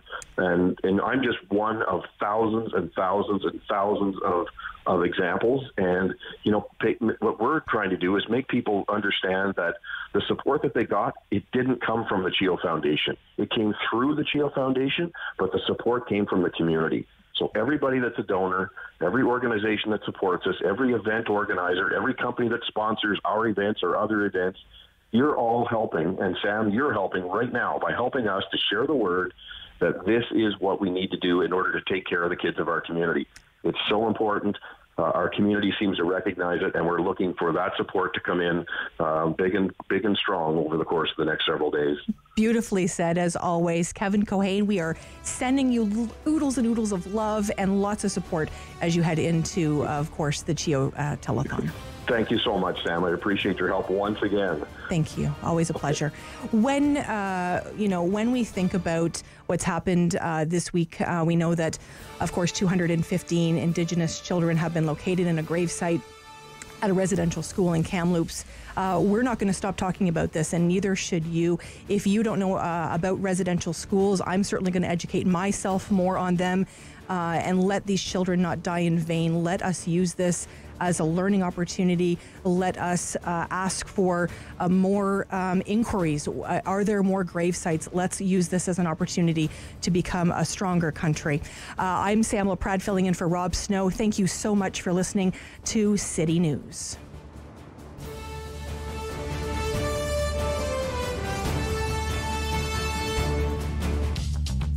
This program is brought to you by Ignite TV.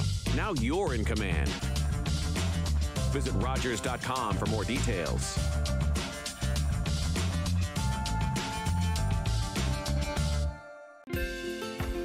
Call the Rogers TV viewer response line. Email us or connect with us on social media.